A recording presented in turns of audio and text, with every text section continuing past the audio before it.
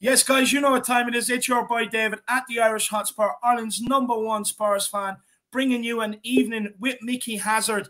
And tonight we are joined by co-host Jack Kinnicky. We are joined by Mr. Philip Brady. And, of course, we are joined by Micky Hazard. And, I mean, this guy needs no introduction whatsoever. You're talking about an FA Cup winner in '82, a UEFA Cup winner in '84, where both his crosses led to goals in both legs versus Anderlecht. Ladies and gentlemen, it is Micky Hazard with us. First of all, Micky, how are you keeping, my man? I'm keeping very well, thank you very much. I'm looking forward to the show. Nah, look, I'm definitely looking forward to taking a trip down memory lane, that's for sure. Mr. Brady, how are you keeping? Oh, great. Yeah, great, David. I'm delighted to see Micky there. I would have seen him play in the flesh in the lane in the 80s, so it's great. You can't possibly be that old. Oh, believe it, I am. Honestly, a Tottenham legend on the show now, and really looking forward to it. Yeah, no, it definitely is. And Jack, you know, how are you keeping, my man? I'm getting a bit of goosebumps, David, a bit starstruck. We're joined by an absolute legend. But a quick disclaimer, everybody, maybe just for this show and this show especially, we really, really want to honor Micky's time. We want to honor his generosity for giving up his time out of his day, out of his evening to show up for this one. So everybody, if you possibly can, please refrain possibly from sending in the super chats. We want to send in as many questions as we can to the guy, and use his time as best and most efficiently as we would like to. We don't want to, we just want to, he's been very generous to show his time today and give us his time today. So we'll leave a bit of 15-20 minutes at the end of the show for him to answer some of your questions, the Harris Army. But hopefully you guys enjoy this one. As always, it's going to be a class act show.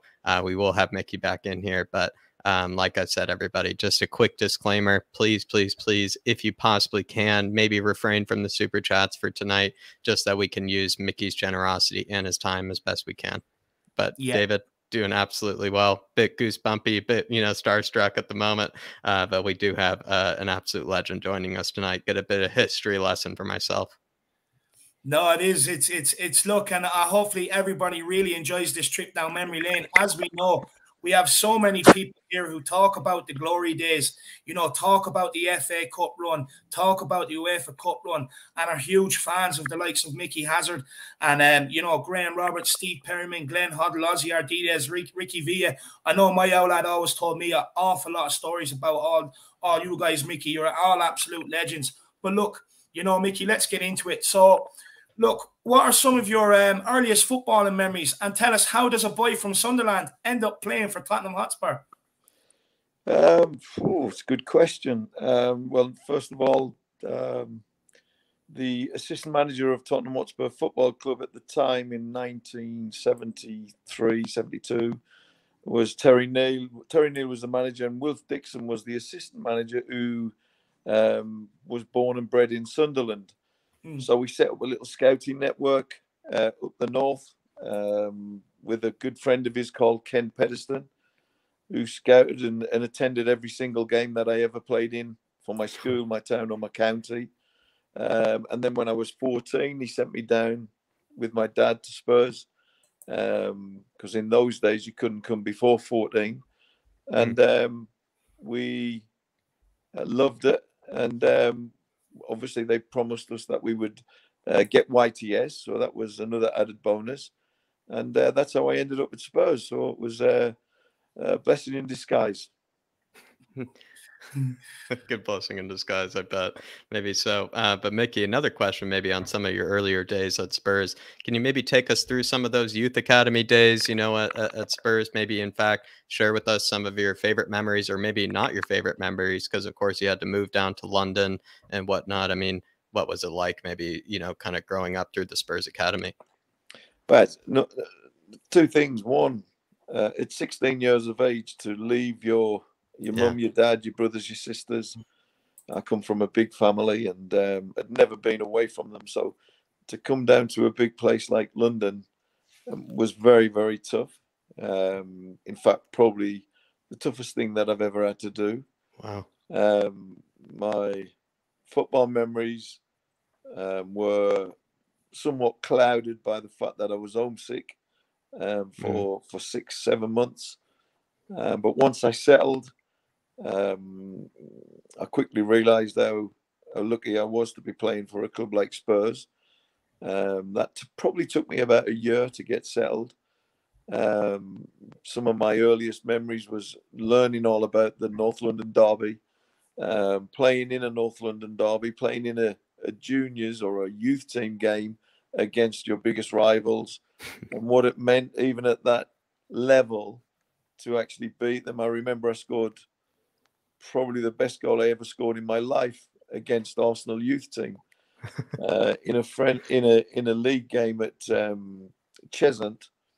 I played 4-1-2s from the halfway line.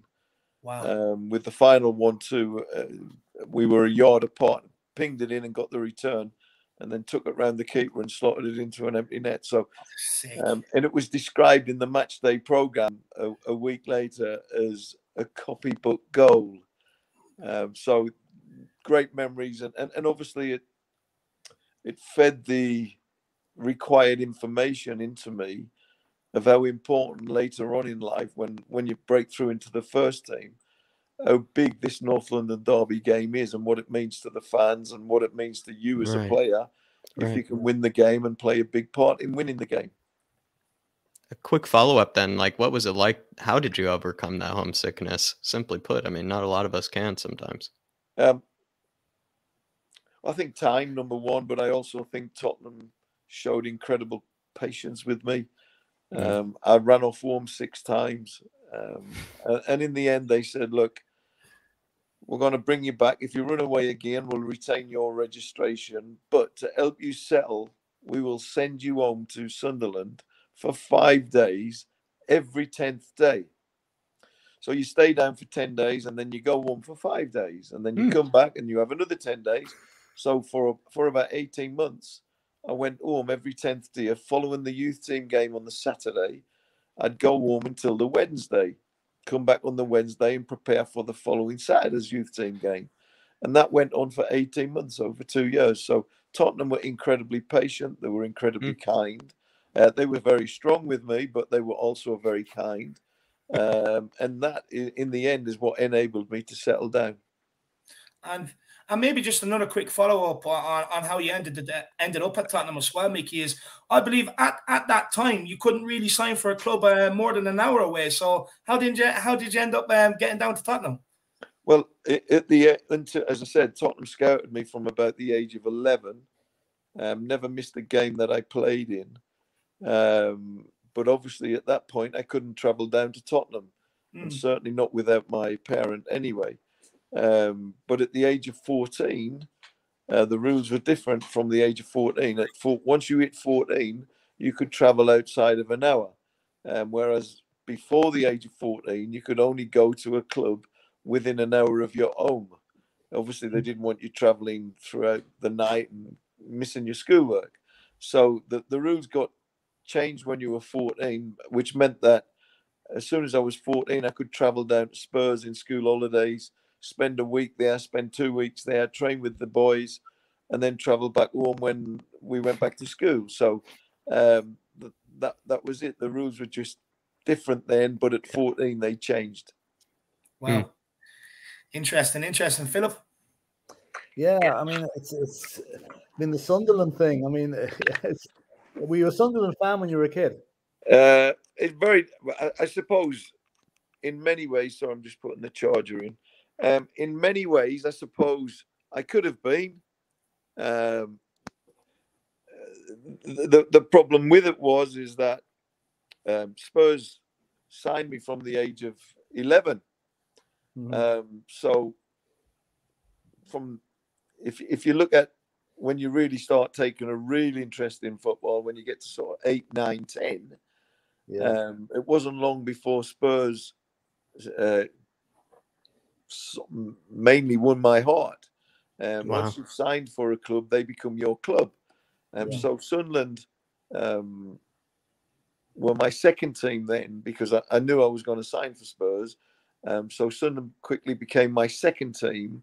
And although I played for Sunderland boys, not the actual Sunderland AFC boys, but Sunderland Town, they have probably all over the country. They have Middlesbrough boys, Newcastle boys, London boys, or whatever. I played for Sunderland boys, but it never. And we used to play at Roker Park, which was Sunderland's own ground, and they tried to sign me on numerous occasions and made a last-ditch effort to sign me but the big problem for Sunderland was that how could I be expected to sign for Sunderland when they were in Division 2? And Spurs were a top club in Division 1 at the time. So there was no decision to make, really. My dad ultimately made the decision, but there wasn't really a decision to be made. What would have happened if Newcastle had come in for you? Who? Never heard of them. Sorry, no. The other club. They wouldn't have had a chance. Number one, I was from Sunderland. And number two, my mind was made up, and my dad's mind was made up that we were going to Spurs.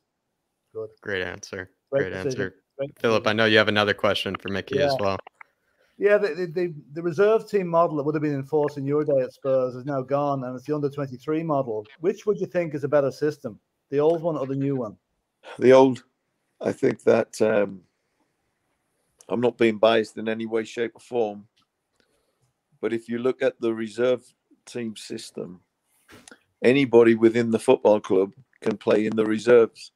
So in other words, when I was up-and-coming youngster coming through at the age of 16 and managing to get a place in the reserves, I could be playing with Glenn Hoddle. I could be playing with Ozzy Ardiles because they might be coming back from injury. So the beauty of not only playing with them, but I could have been playing against Liam Brady, who was coming back from injury and needed a couple of games to get match fit. So the beauty of the reserve team football is you play with great players, first team players, so you gain lots of experience and know-how, but also you play against first team players, so you learn so much quicker. The problem with an under-23 team is that it's exactly what it is. You play against under-23s. And while I like the idea that it gives you longer to succeed and make it to the top, I don't actually like the idea that you're stuck in playing under-23s football until you're under-23, till you're 23, because you're not learning off great footballers. You might have very, very good youngsters, but they've not played at the very top of the game. So there's nothing to learn from. You're just learning off your relative age groups. Whereas when you play combination, wasn't it? There was no one's combination. When you're playing in the first team, I played with. I remember playing in one reserve game. We had Odell, Velia, Ardiles, Perryman, all playing in the reserve team, Jesus. And here I was as a 17-year-old playing with them. Good God. The experience that you gain from that is phenomenal. But also, I mean, I've played against Jerry Francis, who was England captain. He was coming back from injury and he was playing in the reserves, and I happened to be playing the day that he was playing. So it cannot be. Learning the game is the greatest thing you'll ever do, and you learn the game by playing with and against great players, and that's what reserve team football does for you. It enables you to do that maybe even before you're ready to do it. Yeah. Wow. Yeah. Excellent. Yeah. Absolute great insight there, I have to say. And it's one that I've been thinking of for a while, because especially my age, I mean, I was born and I grew up with the reserve team system, and then it changed to the under 23. So it was absolutely brilliant to get that insight, Mickey. But of course, we will talk about Glenn Goddell, as we call him over here, and Ozzy Ardiles a bit later on. But Mickey, you did make your Spurs debut against Everton in the First Division in April of 1980. What is it like making your debut for Tottenham Hotspur? What emotions or feelings went through you? Well, I think that I think it goes without saying that it's probably the most exciting thing that you ever hear. Wow. It's a coming together and a fulfillment of all your schoolboy dreams, not just for yourself and your own dreams, but for your parents' dreams for you. So you don't just fulfill your own dream, you fulfill your parents' dream too. And my everlasting memory of being told that I was going to be starting in the Everton game was running down Tottenham High Road and ringing my mum, and then having to hold the phone about 15 yards away from my ear as my mum was screaming so loud, you know, the whole of London could hear, and she was 300 miles away. But the excitement for my parents was matched by the excitement that I felt, and to be making your debut for a big football club like Tottenham is amazing, but also I'm not sure it's on a par with telling your parents that you're making your debut. I don't think there's a better feeling in the whole wide world than giving your mum and dad such incredible news. So it's filled with so many emotions because of one, you've got your own emotions, and you don't really know what to expect. Although you've been training at the club and training with these players and playing with these players, you've not actually played in a first team game. So there's an excitement, but a apprehension as well. Am I good enough? You know, can I go in there and play with Glenn Hoddle and Ozzy Ardiles and control the game with them? Am I strong enough mentally to do that yet at the age of 19, 20? And they were fully established World Cup winners and great footballers. So, incredible feeling. Was I nervous? No, I wasn't nervous, not one bit. Did I enjoy it? Wow. Can't really remember it other than the fact that I got voted man of the match. Wow. I've got to say it was I got the sympathy vote because I was a young lad making his debut and I had this big, massive blonde curly hair. So I was easy to pick out. You don't get man of the match on your debut if you're playing alongside Glenn Hoddle and Ozzy Ardiles, the two such wonderful footballers. So quite happy to accept the award, yeah. But was I really? No, I played well. But I don't think I was the best player on the pitch, no. Wow, I think that's a bit too humble. That's very humble of you. And Did your parents get down to the match? No, they didn't know. 300 mile away. You only find out on the Friday afternoon. We weren't particularly the wealthiest family in the world, so to find however much it would cost to travel down from the northeast, book into a hotel, etc., was sort of beyond us. I was on about 20 quid a week at the time, so I obviously couldn't afford it neither. Or I might have been on 80 quid a week. I can't remember. In fact, it was probably 80. So no, I didn't have any members of my family at my debut. I had them later down the line, coming down to games, but not at my debut, because as I said, we found out at sort of 3 o'clock on the Friday afternoon. So it was very late in the day when it gets confirmed that you're going to be playing. Yeah, and do you know what? I love the way you talk about it with such a smile on your face again. The way it's bringing back the memories, it's brilliant, and that you're a family man. Like making your debut for Tottenham Hotspurs is it's no mean feat. You know what I mean? And the fact that you're still linking it back to being able to tell your parents in a proud moment, it's absolutely amazing. But what I do want to ask you is, and if my research is correct, Mickey, were you not supposed to make your debut the week before? Yes, I was actually, and my family would have been to that one because we were playing in Manchester United, and I was informed that I would be playing at Old Trafford, and we trained in the gym every Friday, and I got um, a massive blister on my big toe, and without consulting the physio, I decided to pop it myself, and it turned poison. So by the Saturday morning, I couldn't walk. It was full of poison, you know. So I obviously couldn't play, and the team lost 4-0. I often think to myself, what would have happened if the team had won 4-0? Would I have made my debut the following week? Probably not. And who knows how the future would have fallen from there. But the team lost 4-0. Not that I wish them to lose 4-0, but it's an interesting fact that if they'd won 4-0, I probably wouldn't have made my debut the following week and maybe would have had to play well in the reserves for a little while longer. But they lost 4-0, and then and from there I sort of played a few games and that season, and then a few games the following season before I eventually broke through and played 45, 46 games in the next season. Wow.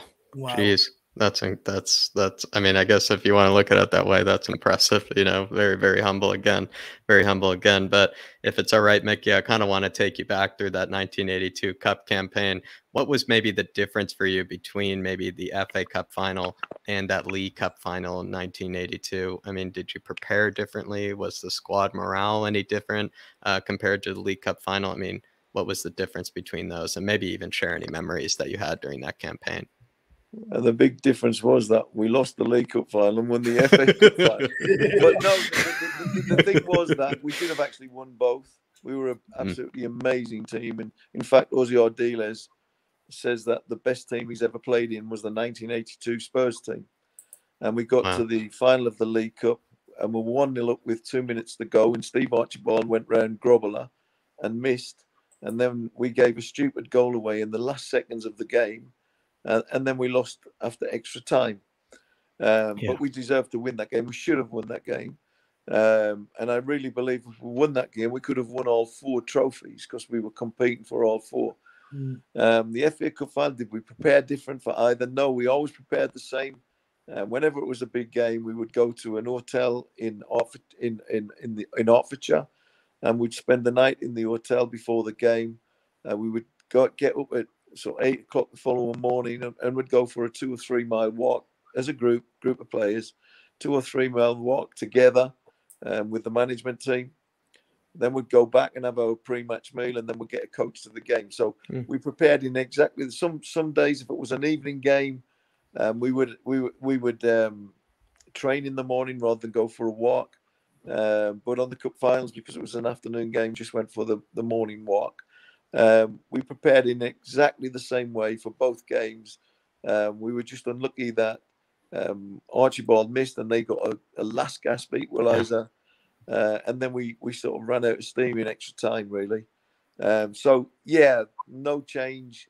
The end result was different, but should have been the same. We should have won both cups. I mean, that's actually, it sounds like the most glorious walk I would ever want to take, honestly, for that period of time. But it's actually fascinating. You guys actually prepared the exact same. And it seems like you're just extremely hard done by in that League Cup final. But do you have any memories maybe of that actual campaign in the FA Cup, maybe even particular moments from yourself or from other players? Well, the campaign of the League Cup final, for instance, major great memories from that. We won 3 of the legs that we played. We won 1-0, and I scored all 3 goals. So I sort of played quite a big part, and I scored the winner in the semi-final against West Brom to get us to Wembley. And I scored 2 other winners in 1-0 wins as well. So I played quite a big part in that. And then the memory of the FA Cup was I got the winning goal in the quarter-final of the FA Cup against Chelsea in a 3-2 win. Many memories of that game because the kickoff was 3 o'clock at Stamford Bridge. And at 2:45, we weren't even in Fulham Road, which is where the Stamford Bridge is. We were still in traffic on a coach. Whoa. So we had to stop the coach, get the kit skip off from underneath the doors underneath the base of the coach, bring the kit bags onto the coach and start handing out all the kit and getting prepared on the bus. So because you had to have your team in by 2:30, so we got a £10,000 fine because we didn't get the team in till 2:55. We didn't have a team talk. He just named the team and we went straight out onto the pitch, Oh my God. which was quite incredible, really. And we went in at half time 1-0 down. But in the second half, we played football made in heaven. We were just absolutely incredible. And in a 25-minute spell, we just ripped them apart and went 3-1 up. And then, sort of not towards the end, they got a lucky fluke deflected goal to make it 3-2.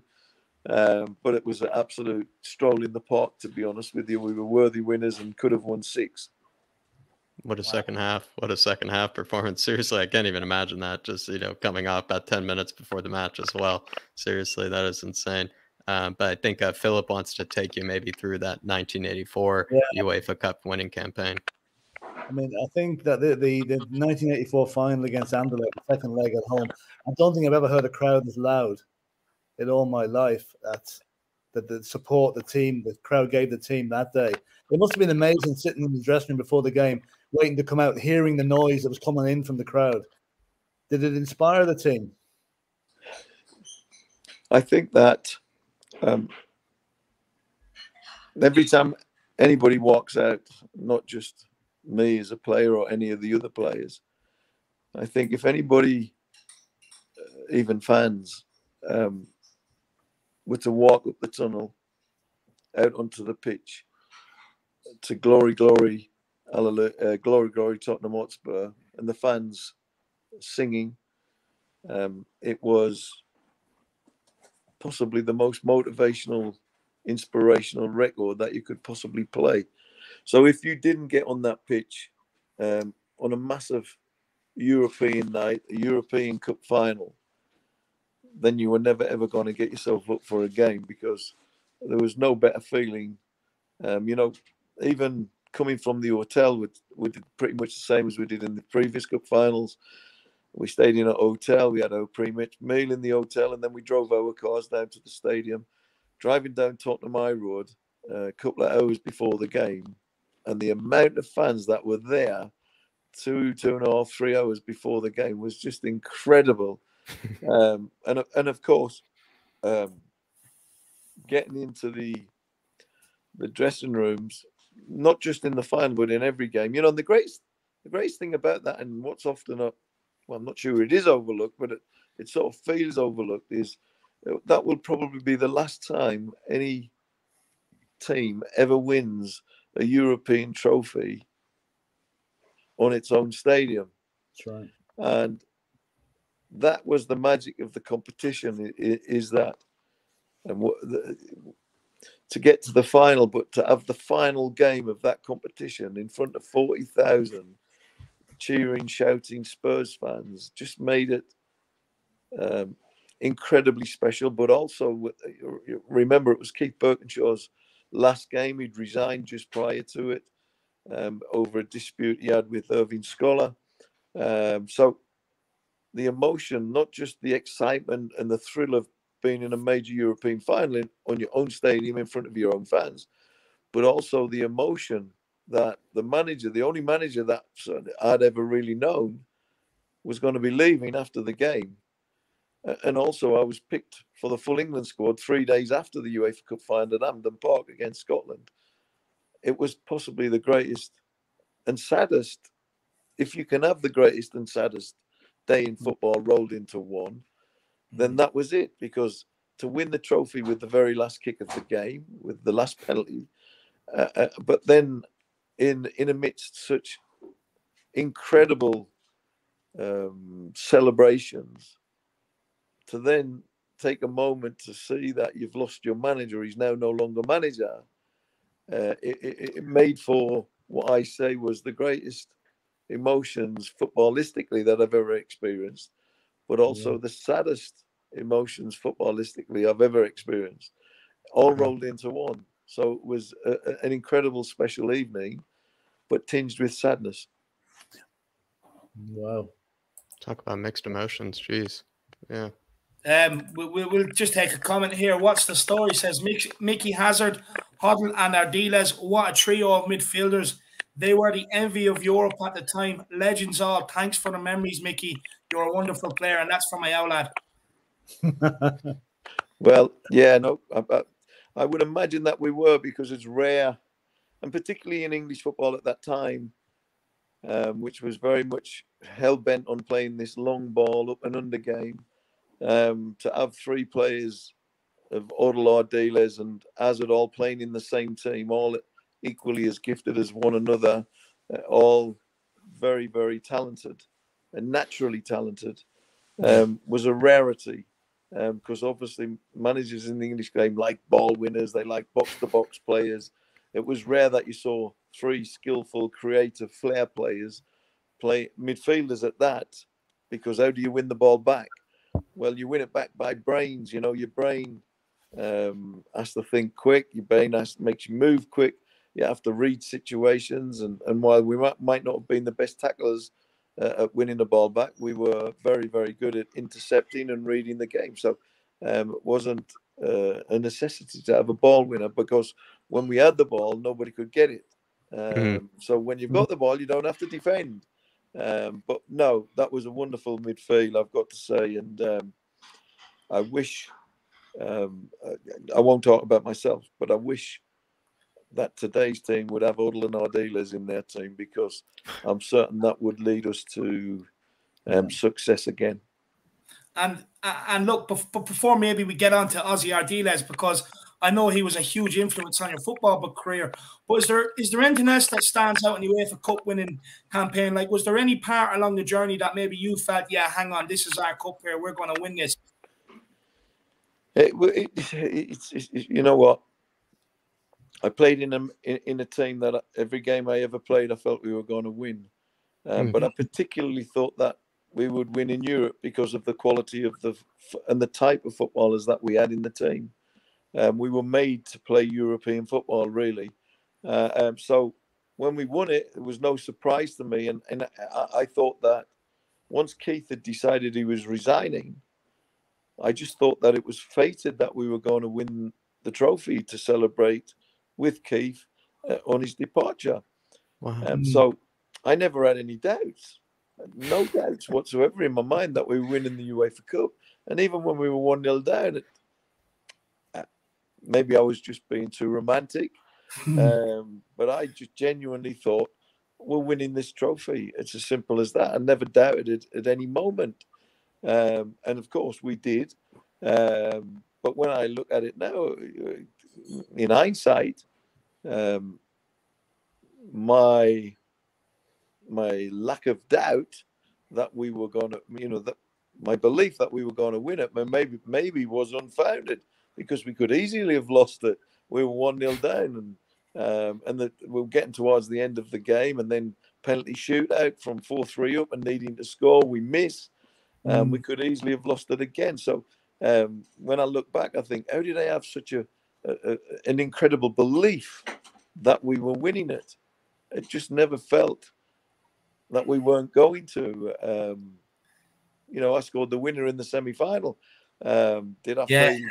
I just felt that we were winning this cup. It's as simple as that. And when you look at the amount of great players that we lost that day, we had no Hoddle in the final. We had no Ardiles. We had no Perryman, who got suspended for the second leg. We had no Ray Clements. We had no Garth Crooks.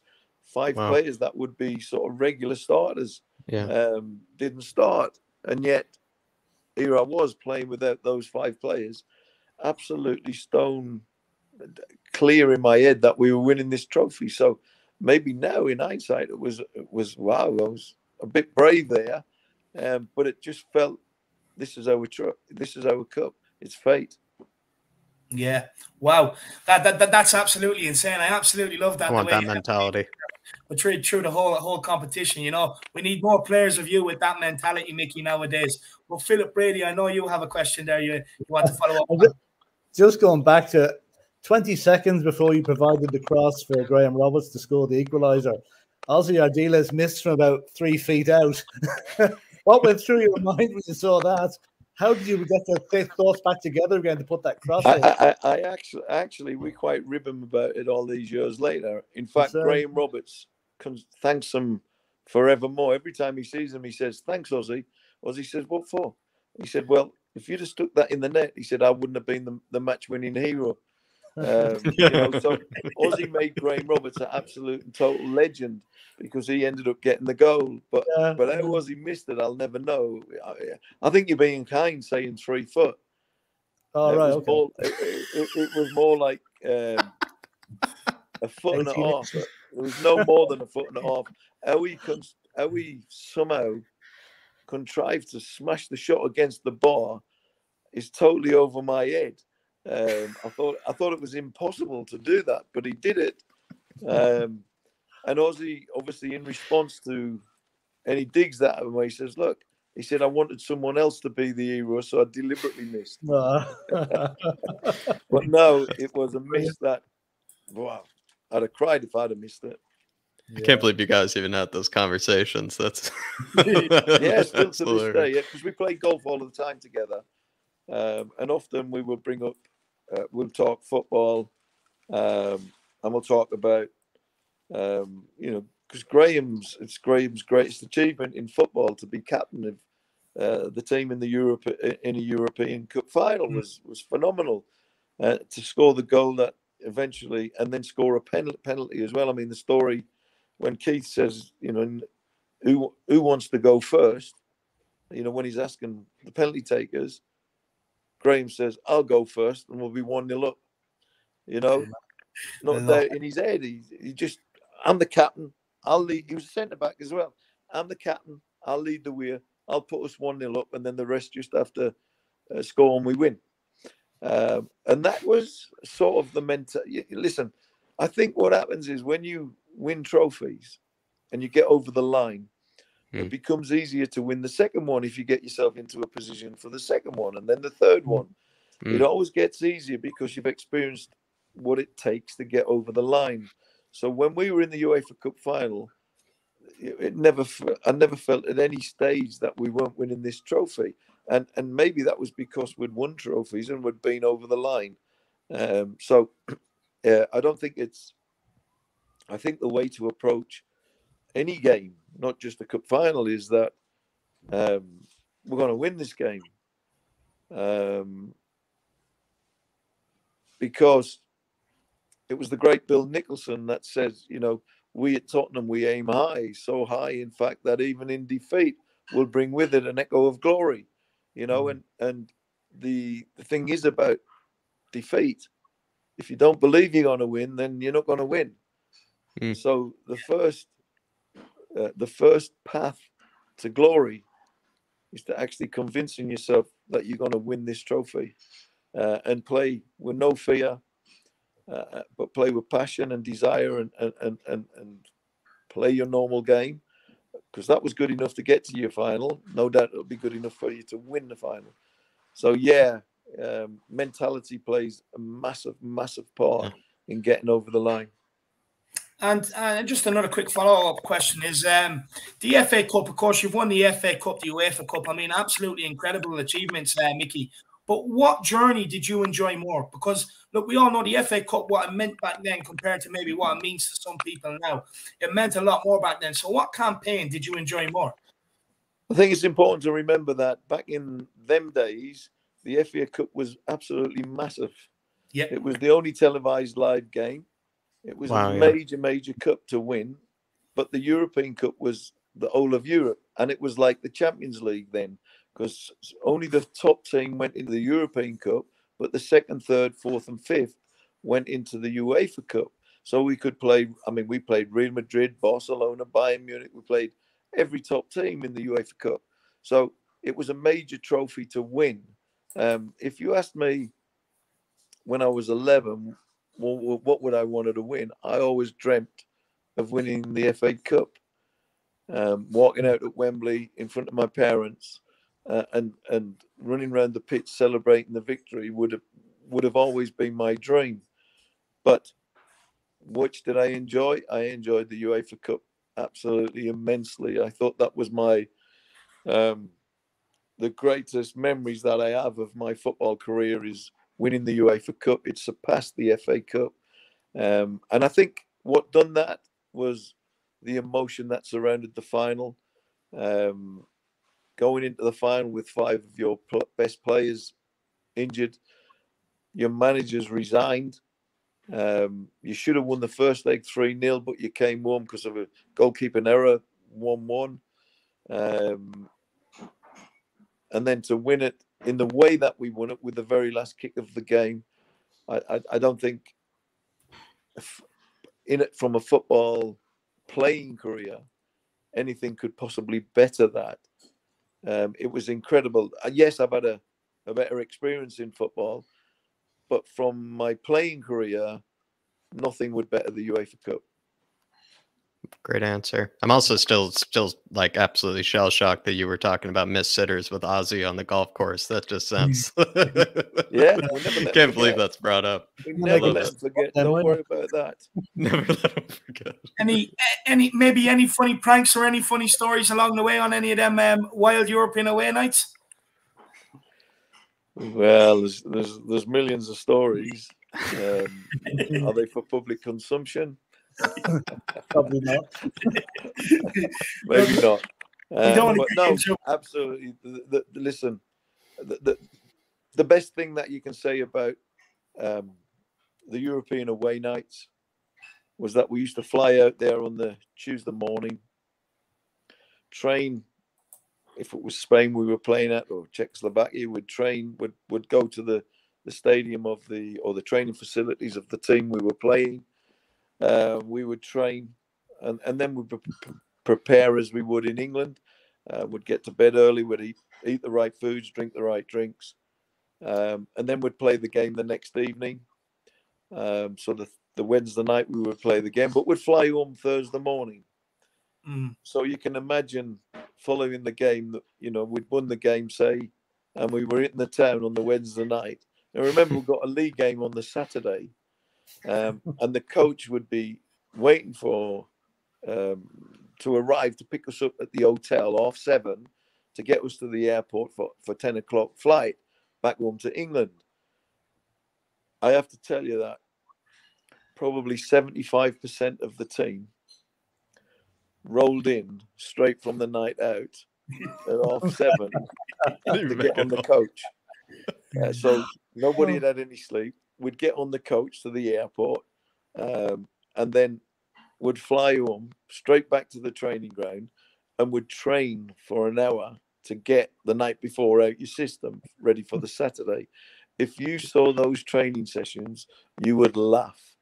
People were falling over. They missed kicking a ball because they'd still inebriated from the night before. They were hilarious, the training sessions. But come the Saturday, everybody was back on its mettle. Everybody was shit hot. So we lived it up, but we never, ever didn't wear the shirt with pride.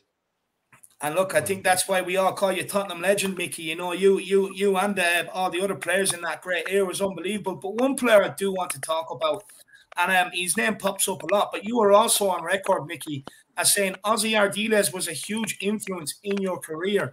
Is there any particular reasons for this, or what is it maybe that Ozzy done that really helped you? Well, number one, Ozzy was an unbelievably great footballer. He was a World Cup winner. But the greatest thing about Ozzy was the time that he gave to all youngsters, not just me, all youngsters. He would, the great thing for me with Ozzy was that we played in a similar position, yet he would often pull me aside and advise me. Obviously, he took to me. We became very good friends very quickly. He loved the way that I played the game.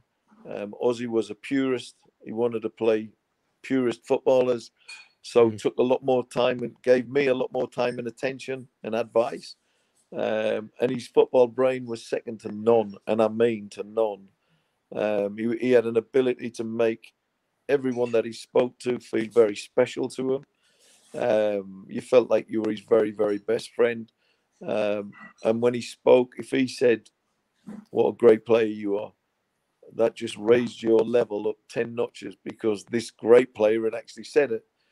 But the time, effort, and advice that he gave me throughout my young years, I'll remain. He'll remain one of my very, very, very best friends forevermore. I play golf with them 3 times a week. Me and him are always partners. He was my room partner when we played.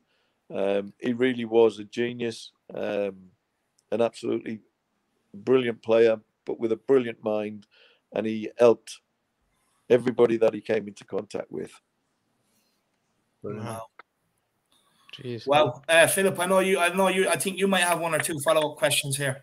Yeah, I mean, this is kind of backtracking a little bit onto the previous answer, but and the 1982 Cup. How much of an impact was it on the squad when Ozzy had to leave because of the Falklands problem? Listen, I think when you lose any player from a starting 11, it's difficult. When you lose one of your greatest, but not just one of your greatest footballers, but also the one who's achieved the ultimate prize in football, the World Cup, and the mentality that brings to the squad. You know, when people talk about Ozzy's influence, they never mention the fact that he brought a winning mentality to the club in '78. And while it took a few years for it to sort of bear fruit, ultimately it was Ozzy that had and Micky who brought this mentality that we could compete at the highest level, we could win trophies. So it's often overlooked when people talk about Ozzy, what he brought to Tottenham, because he's such a good player, but he also brought the winning mentality and changed the mentality of us all. We all started to believe that we could win trophies. We were one of the best teams in the league, and we were able to win trophies. But Ozzy, it was a lot to do with. So when you lose him from the semi-final, you know, he played in the semi-final at Villa Park, and when you know he's not in the final, of course, he's a big loss. But ultimately, we lost 5 of them in the UEFA Cup final, and we still went on and won it. You know, I'm not an excuse maker. You have a squad of players, and if you have 6 injuries, you have 6 injuries. That's how it is. There's nothing you can do to change it, and it's an opportunity for players who come into the side to replace those 6, to stake their claim for their place in the team, and that's how it should be viewed. It shouldn't be viewed as, oh dear me, we've lost 6 top players. Oh, we're going to win this game. No, it's the players that come into the side. They should be saying, I've got to win my places. What an opportunity I've got, particularly in a cup final. But also the ones that are in the side are thinking, come on, I've got to do a little bit more because we've lost 6 good players, and we've had to bring in a few kids. You know, so we have to be help the kids along even more. So I felt it worked in our favour that a lot of the kids that came into the UEFA Cup final team, people like Ali Dick, and if you looked at that team, we had basically a very much almost an homegrown team, and that helped us because we'd all sort of came through the system together, and we're used to playing and winning things together because we won the combination, the reserve league, 3 years running together. So we knew what it took to win, and of course, none of us folded on the night. None of us look for the excuses. Oh, well, if we lost, we've got the perfect excuse. 6 players injured, the manager leaving. Who wants to make excuses? I didn't want to spend the aftermatch routine talking about how we lost 5 great players and manager resigned. I wanted to talk about what it felt like to hold the trophy aloft, and thankfully we did. Wow, we need that mentality. And just quickly, do you think that maybe players nowadays get too many excuses made for them, or they use too much as excuses, unlike compared to what you guys were like back in the day? Well, I hope not. I think that making excuses is a route to failure. So I hope not. I mean, we've got great players, and I'm certain Conte and with one or two additions, maybe 3 or 4, I think Conte is going to transform his winning mentality pretty much as Ozzy did, and relay it into the boys and build them up. And it wouldn't surprise me to see, come the end of this season, that we win a trophy, because Conte's a winner. Yeah, no, 100%. Conte is a winner. I definitely believe it's Conte. In Conte, we trust over here. But Jack, I know you want to ask about Glenn Goddard. Yeah, Glenn Goddard. I mean, personally, being a younger fan myself, especially Micky, I feel like, from what I've seen, actually, I'm not even kidding, since I obviously wasn't allowed to see him live or anything, still from the highlights and from the full matches that I've seen, one of the greatest players I've ever seen kick a football. But for what in you particular maybe made Glenn Goddard so great, especially coming from such a technically gifted footballer like yourself, what made him so great? I think that Glenn Hoddle is the most naturally gifted footballer that I've ever seen. Number one, he could do absolutely anything he wanted to do with the ball, with either foot, inside, outside, back, bottom of the foot, top of the foot. He could deliver it with side spin, top spin, slice, draw, fade, whatever you want to do, he could do. He was total genius. And I genuinely believe if Glenn Hoddle had half a yard more pace, he would have been the greatest footballer the world's ever seen. Because I've not come across, I've watched Messi, who I believe to be the greatest ever, and he's an incredible footballer. Did he have the natural ability of Glenn Hoddle? Not in my mind. He was a better player than Glenn because he had attributes that Glenn didn't have. But in terms of vision, awareness, passing ability, range of pass, individual skill, understanding of the game, know-how, Glenn Hoddle was, and just to emphasize this point, I'm going to tell you about a conversation I had with Steve Perriman recently. And he did a podcast where he spoke about Glenn Hoddle. And he said some of the greatest things about Glenn Hoddle anybody's probably ever said. And Glenn said, obviously heard about it. And Glenn went up to Steve and he said, Stevie, thanks so much for saying those lovely things about me. That he said, to have my captain, one of my heroes, saying those things about me was incredible. Do you know what Stevie said? Steve, he said, Glenn, the biggest compliment I can ever give you is if I ever come back in another life and be a professional footballer, I want to be Glenn Hoddle. Wow. And I think that sums it up how great Glenn Hoddle was, that everybody wanted to be Glenn Hoddle. The amount of people that say to me, I'm a Spurs fan because I fell in love with the way Glenn Hoddle played the game. He was just pure genius. And the tragedy for me about Glenn Hoddle, well, there's two tragedies. One, he should have had 150 England caps and been revered worldwide. But two, he forgot what I was going to say now. Do you feel like, just quickly as a follow-up, do you feel like, because what I've seen from full matches of him, back, just rewatching those, he looked like the definition of somebody that could do whatever he wanted on the pitch. Just do whatever he wanted. Like, just, if you put the ball, just think of something and do it. Put it this way, you could hit the ball at any height or any pace that you wanted to hit it, even if it was 5 yards away, and he would find a part of his body to just cushion that ball.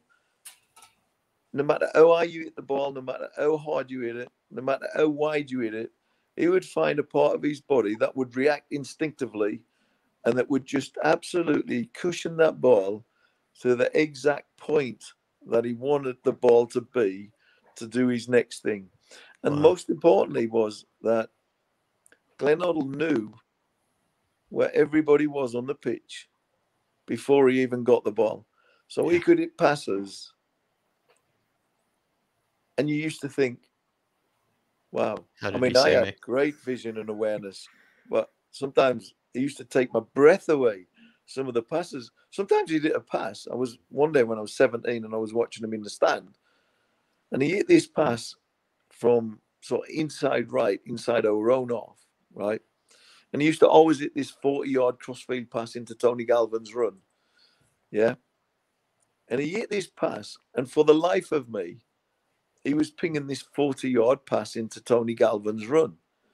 But he did it with so much slice and curl that he faded it. Instead of it going right to left, it actually went right to right. He faded it that much with so much slice, and it just spun and checked stone dead into Steve Perryman's run down the right wing. And Stevie didn't even have to control the ball. It stopped dead in his path, and he could just take it on. And it was one of the greatest passes that I've ever seen. But it said so much about, one, his awareness, but two, the technical ability he had to be able to actually implement such a pass with so much skill and technique and flair and creativity. He was just an exceptional talent. And may I say, as good a footballer as he was, he's a better human being. Yeah. Wow.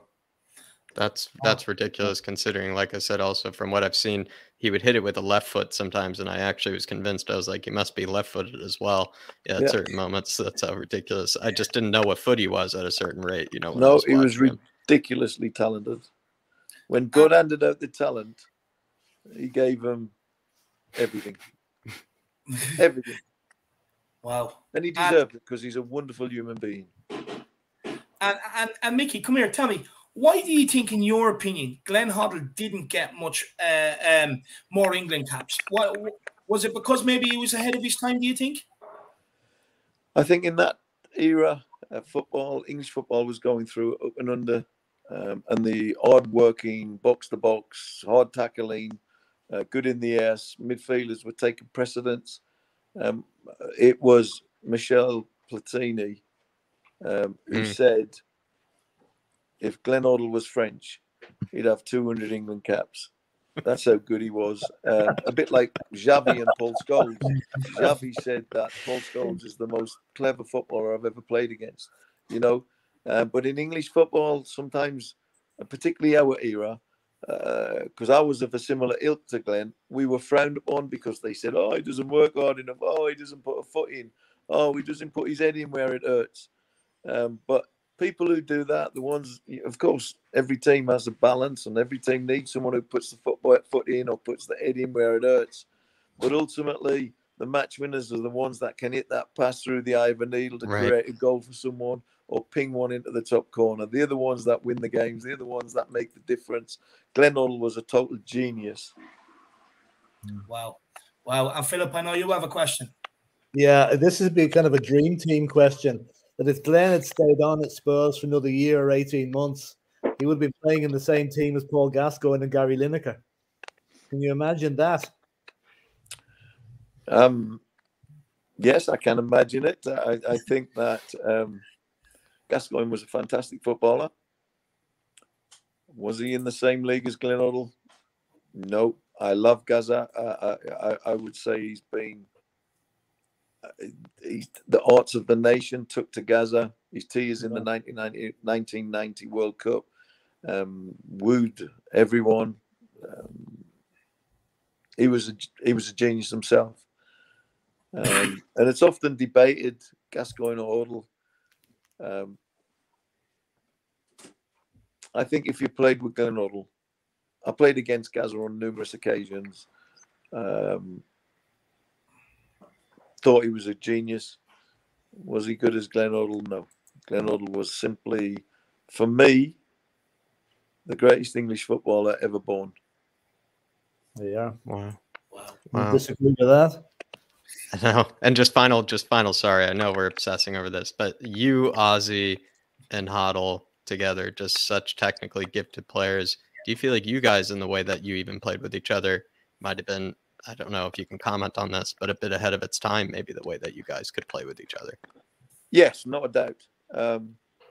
It certainly was way ahead of that period. Right. We had the Graham Taylor management, the Dave Bassett's, Wimbledons and Watfords, and they were dominating the physical side of the game, up and under, put them under pressure, kick them, scare them off their games. If my 80 to 84 team played in today's football, we would compete at the very pinnacle of the league. We would compete in the Champions League. We would have an opportunity to win every trophy going. That doesn't mean we would, but we would be competing with the very, very best, because it was a very, very special team, and it had every base covered. We had hard men, we had pace, we had clever men, we had silent assassins, people who could take the opponent out without the opponent even knowing you were a dirty player. We had flair, we had creativity, we had goal scorers, we had pace up front, we had everything in that team. It was a brilliant, brilliant team, and if we competed today, would be more successful, because there's less physicality today as well. Probably lose the ball even less, even though you guys couldn't have the ball taken off. 100%. Well, if some of the teams that play today, they can keep the ball for 15, 20 passes. Wow, I mean, in our day, you were hounded off the park to get the ball back, but we still kept the ball as long as we wanted. Wow. It was a very special team, very special players. I was blessed to come around in that era and play with, for me, these gods. I was blessed. I could have come around a different era. I came around in my second stint, and I played with Sheringham, Klinsmann, Barnby, Popescu, Dermatrescu, which was a great team, by the way. Great squad of players. Was it anywhere near the 80s team? Not even close. And just speaking on the 80s team, look, you absolutely wonderful footballing side, unbelievable. But Micky, how important are the dark arts as well to add to that, to be able to get you over the line? Well, we've touched on it many times. The bad thing about creativity and flair is, if you look it up in the dictionary, it's very difficult to be creative all of the time. Yeah. And maybe what stopped us winning the league is that we wanted to be creative 24/7. And when unfortunately someone else is trying to stop you being creative from the opposition. So, and when your creativity is not actually working for you, that's when you needed something else. And some days we had that something else, and some days we didn't, because we persevered. We had this belief in the way we played the game, and we played it come what may. But looking back now in hindsight, if we'd developed and accepted, well, hang on, this is not quite going our way today. It's that creative side, that flair side. It's not functioning properly because they're working hard to stop it. Right, let's dig in. Let's match them. Let's adapt to what they're doing, and then maybe later on in the game we can come back to the creative side. But we never. We kept playing the way we played and in what we believed in, which was the Tottenham way. And maybe it cost us winning a title. We should have won 2 titles. We didn't. And maybe that was the reason. Wow. Jeez. Wow. These are great quotes. These are great snippets. Yeah. But maybe we can keep on the same vein, though, someone that you've already mentioned multiple times. Philip, I know you want to ask Mr. Hazard about Keith Birkinshaw. Great Keith, great manager. He dour Yorkshireman. Was he a dour in real life, as he maybe came across on the screen at times? And what made him so successful? Yes, right. He was. He's very dour, Keith. He was a fantastic human being. He really and genuinely had your interest as well as the club's interest at heart. He was absolutely very, very clever. Was he the best tactician that I've ever met? No.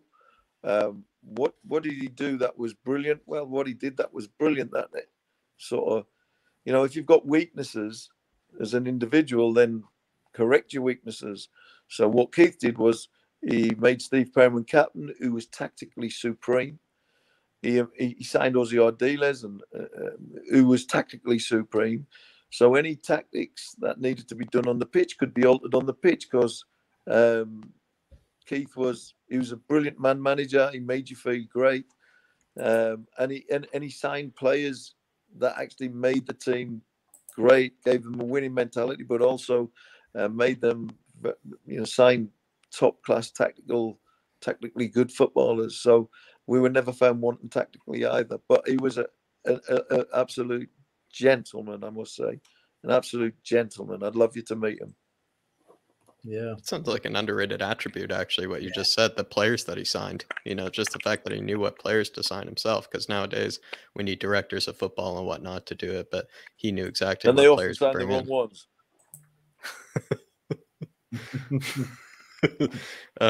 But I think, we wanted to talk about maybe a certain hard man, or maybe two different hard men for this one, going back to the dark arts, if you will, Micky, but, maybe Dave's going to ask this one. Yeah, so look, Steve Perryman, of course, most appearances for the club. You have Graham Roberts, who was also so tough and fearsome.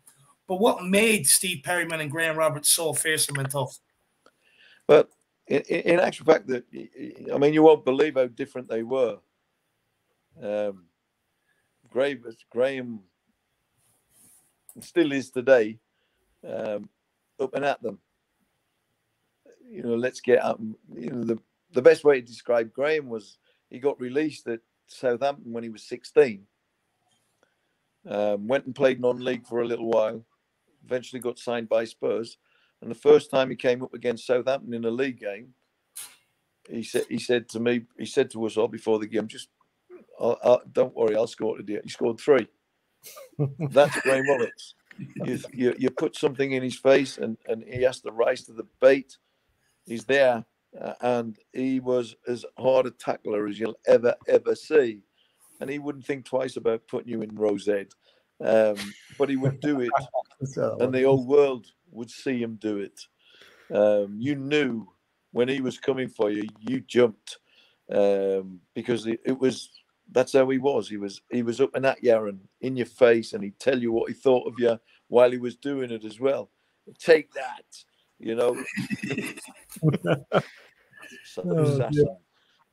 You wouldn't even know he was doing you. When he done you, you'd actually think he didn't mean it. It was an accident.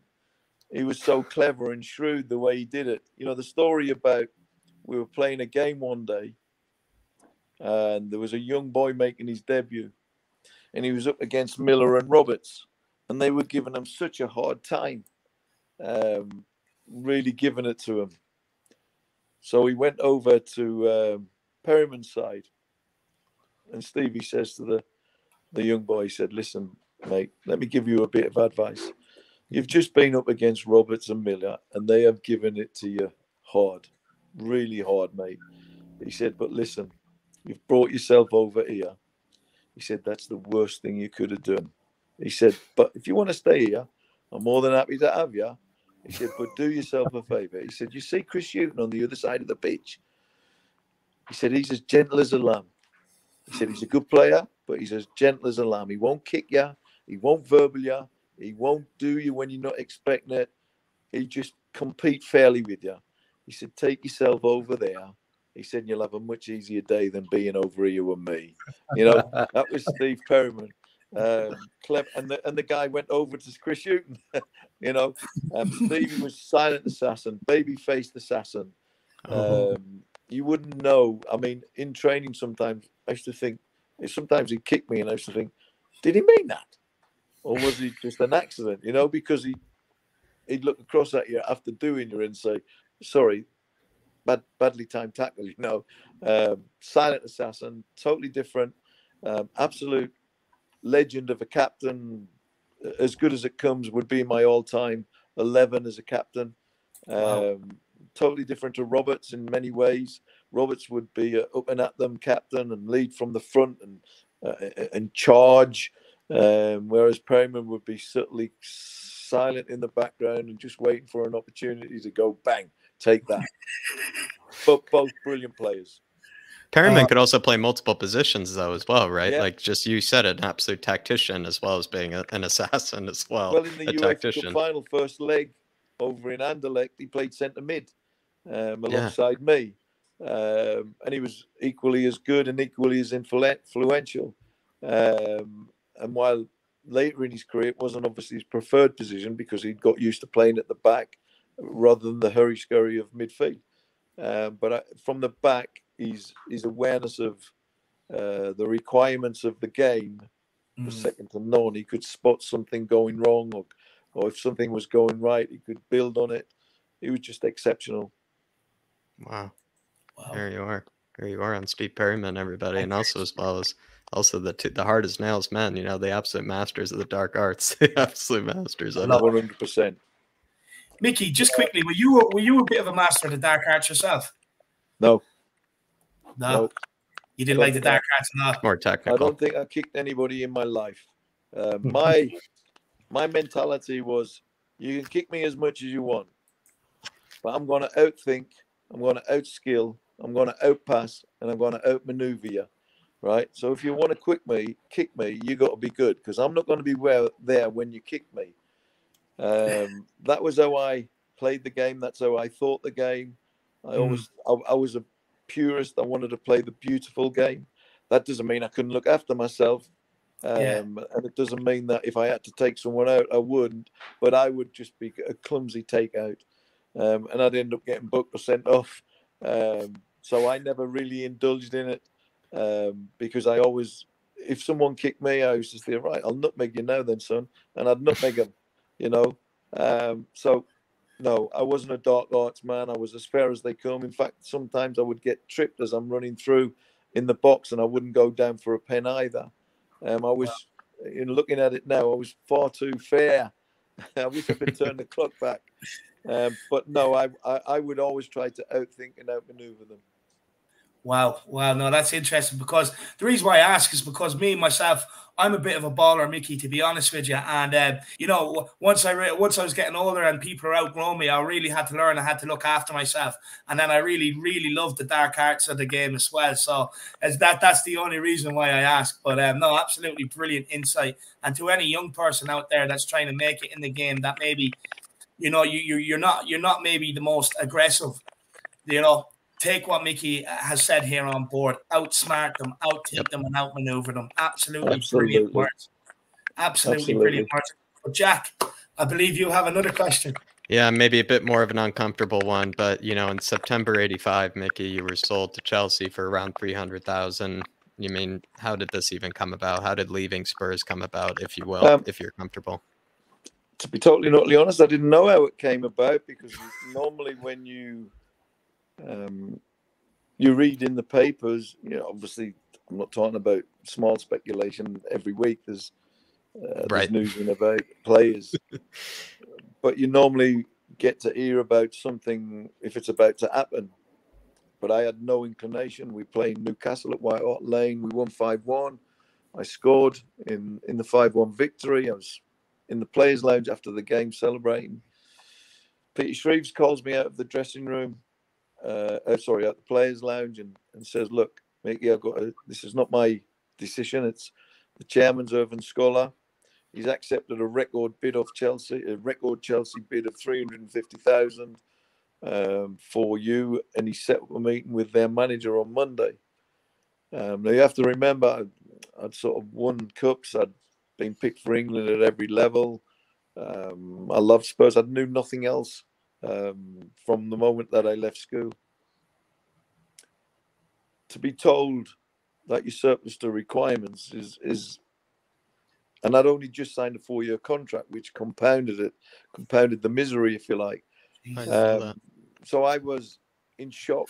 I left the stadium immediately. I drove down Tottenham High Road to my house, feeling complete devastation. Right. But pretty much, my mentality was, can I swear? Yeah, swear all you want. I was going to say. Honestly, we're king of swear words over here. As I got in my house, my mentality was, fuck them. I'm going nowhere. Fuck them. They can fucking do all they want to do for me. I'm not moving. And all weekend, I was fuming the whole weekend. But adamant, I'm going nowhere. out of respect, I went to the meeting on the Monday. I met John Hollins in a hotel, who was the Chelsea manager. He offered me a £400 a week wage rise, remembering I'd only just signed a 4-year contract at Spurs, so I'd gone up to a lot more money. And he offered me a £400 a week wage rise. He offered to pay all my removal expenses, and he offered me a sponsored car as well, so I got a car for free. That was a bonus. I wasn't even interested. I just couldn't wait to get out the meeting. And then he said to me, on top of all the things that we've offered you, if you put your name on this contract before we leave this hotel today, then we will transfer £100,000 into your bank account tomorrow. Wow. So I said, where do I sign, John? and I signed, right? And, and of course, in the next day, I've got £100,000 in my account. But so we train at Heathrow, 10:30 start. I have no idea how long it's going to take me from Tottenham to Heathrow to train. So I left home at 6:30. I got to Heathrow Airport at 7:30.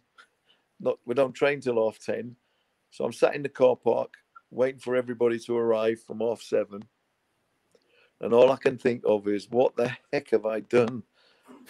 And I made a decision that morning to never, ever make money a priority in any decision that I ever make footballistically again.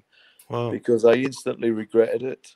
I wished I could turn the clock back 24 hours, because every player came in and we're all in the changing rooms, and they were all out on the training pitch for 10:30 start, and I was still sitting in my car. I didn't actually want to go in because it was, I knew I'd made a bad decision.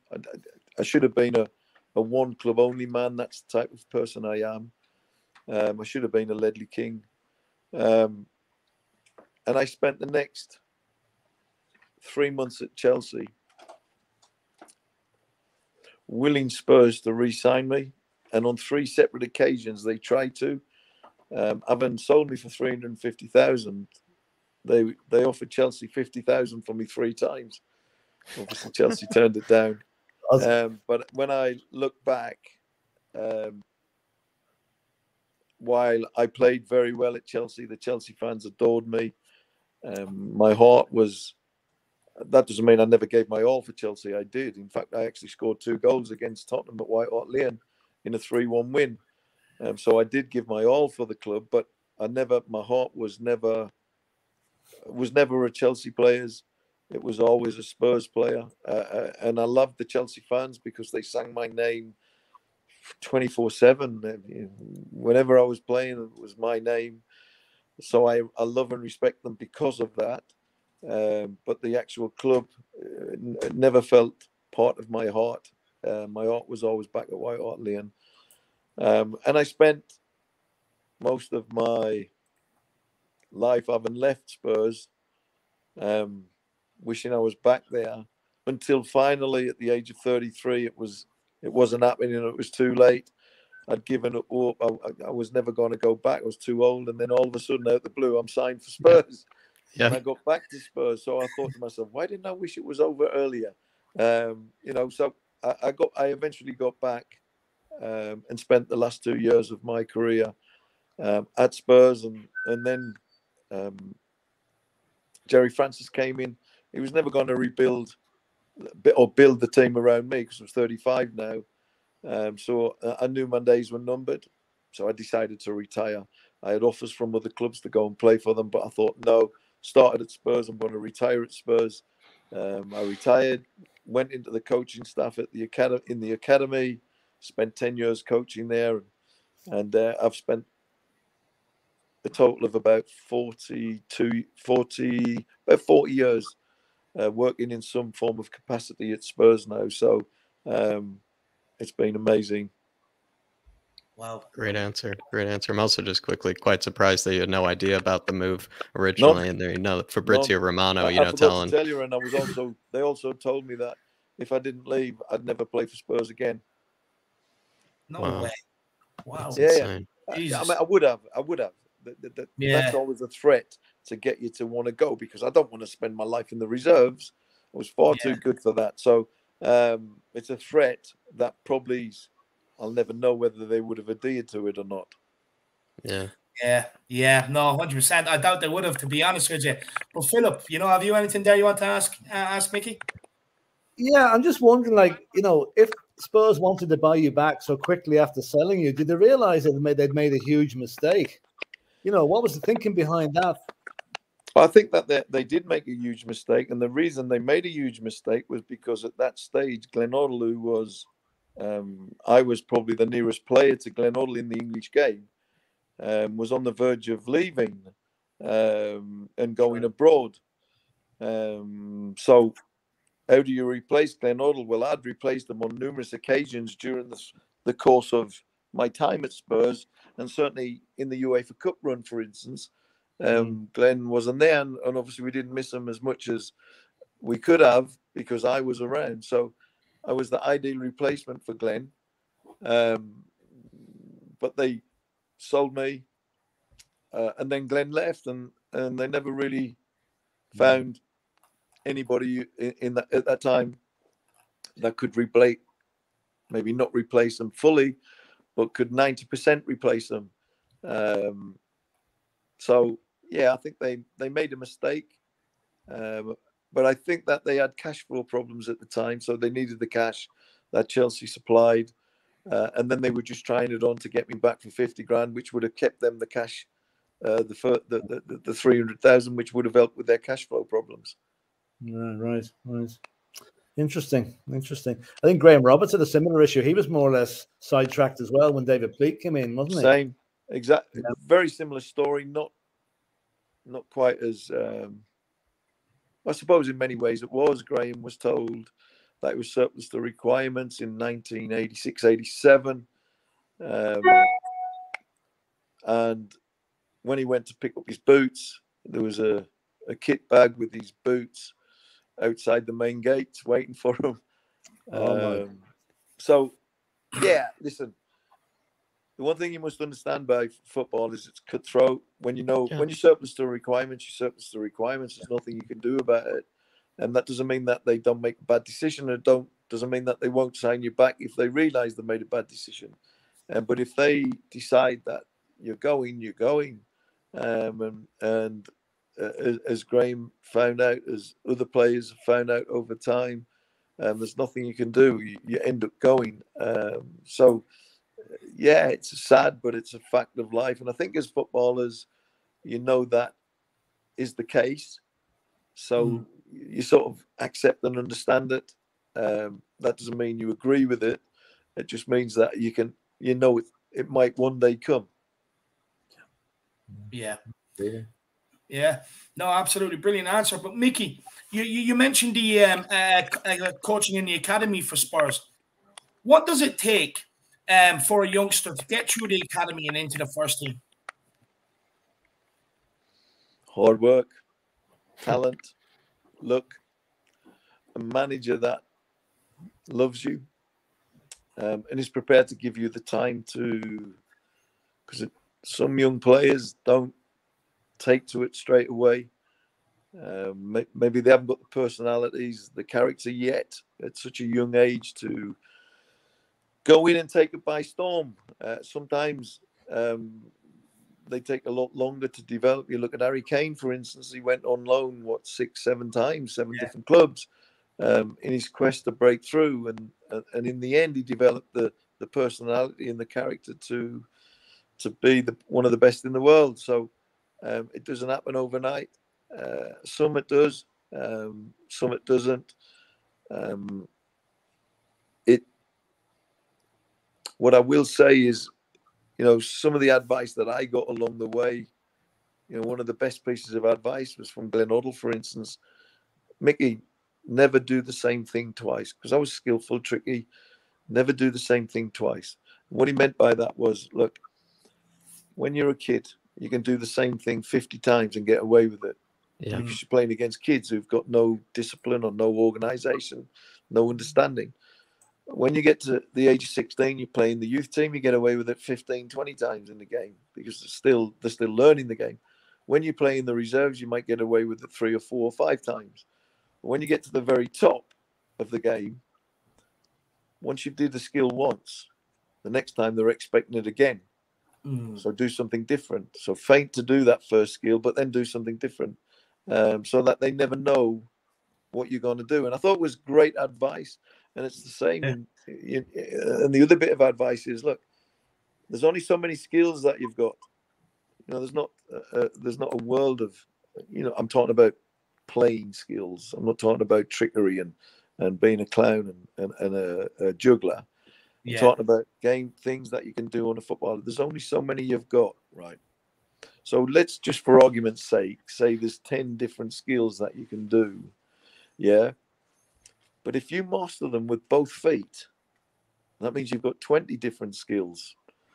And while they're both the same skills, the fact that you can do it one with your left foot, 10 with your left, 10 with your right, creates 20 different opportunities of doing 20 different skills. Because if you throw your foot over the top of the ball with your left foot and take it away with the outside of your right, player you're playing against thinks that's your skill. But then all of a sudden you throw the top of your right foot over the ball and take it away with the outside of your left. It's a totally different skill and a totally different movement. So you're opening up gates that you can burst through with different skills, with the same skill, but did on different feet. So master the ball with both your feet. Sounds like something you and Glenn Hoddle definitely live by. I can tell. Yeah, we did. We lived by it. Love that. I absolutely love that. And seriously, I mean, that just makes complete sense that you guys live by that. But I, maybe going to take you down a bit more of a comedic patch and pick any story that, maybe comes to mind, and honestly, there's really no filter here. So whatever your favorite is, what is the funniest story or prank maybe that you have played yourself, or maybe someone else like an Ozzy or someone or a Steve Perryman played during your days with Spurs?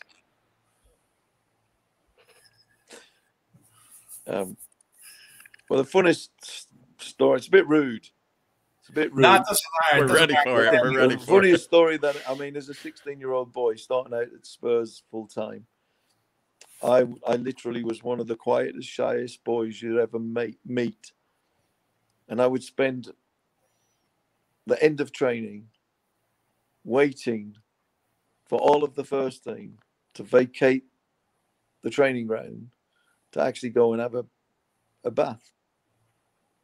And this particular day, I actually misjudged it, didn't I?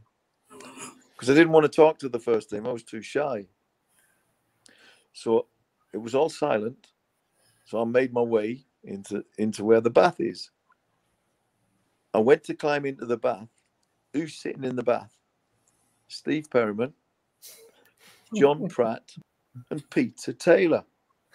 3 of the 3 most experienced players in the club at that time. Can I turn back and walk out? No, because it looks a bit silly because I've got no clothes on. So attempting to jump into the bath and then turning away and walking away sort of would have been more embarrassing. So I proceeded and I got into the bath and I sat down. Now I presume, and I don't know, but I presume that there was a signal between the 3 of them because they knew I was very quiet and very shy and I wouldn't speak to them. And John Pratt suddenly stood up. And he stood right in front of me.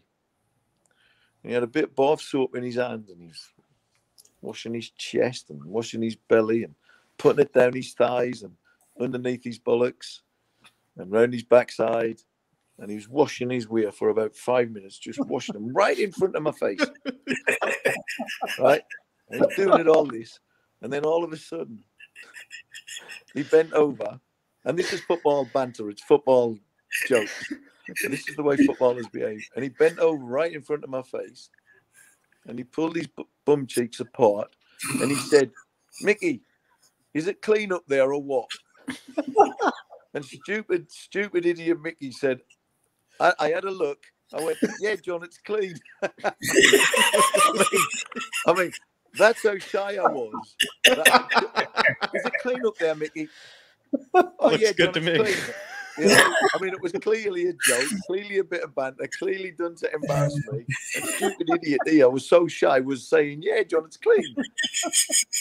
I mean, come on, who does that? Who looks good to me? I got to tell you, my face was burning with, you know, I went bright red. I was burning. Yeah. Honestly, I it was would one of the too. funniest things. And when I tell a story on Legends Night, when I do a Legends Night, and I'm asked the question, "What's the funniest thing?" Sometimes I tell that one. There's lots of funny things. You can tell so many stories, but that one was just embarrassing. But when I think about it now, I think about my embarrassment, but I think about the situation that I found myself in that I couldn't get out of, and how they could think of such a thing to actually embarrass me.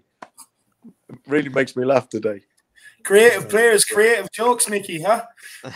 Yeah, exactly. Well, Jimmy Greaves comes out 1-1 as well. I was with Jimmy's son recently at a Q&A, and Danny Greaves, he says to me, I said, "Jim," I said, "Danny," I said, "did Jimmy ever suffer from loss of confidence?" He said, "You know what, Mick?" He said, "I spoke to him just the other week, and I said to him, 'Dad, did you ever lose confidence? What was the worst thing that ever happened to you in football?'" Jimmy said, "To be honest with you," he said, nothing bad happened to me." He said, "What about when you were on a goal drought?" And Jimmy went, "Oh, when I was on a goal drought, that was the worst fucking 15 minutes of my life."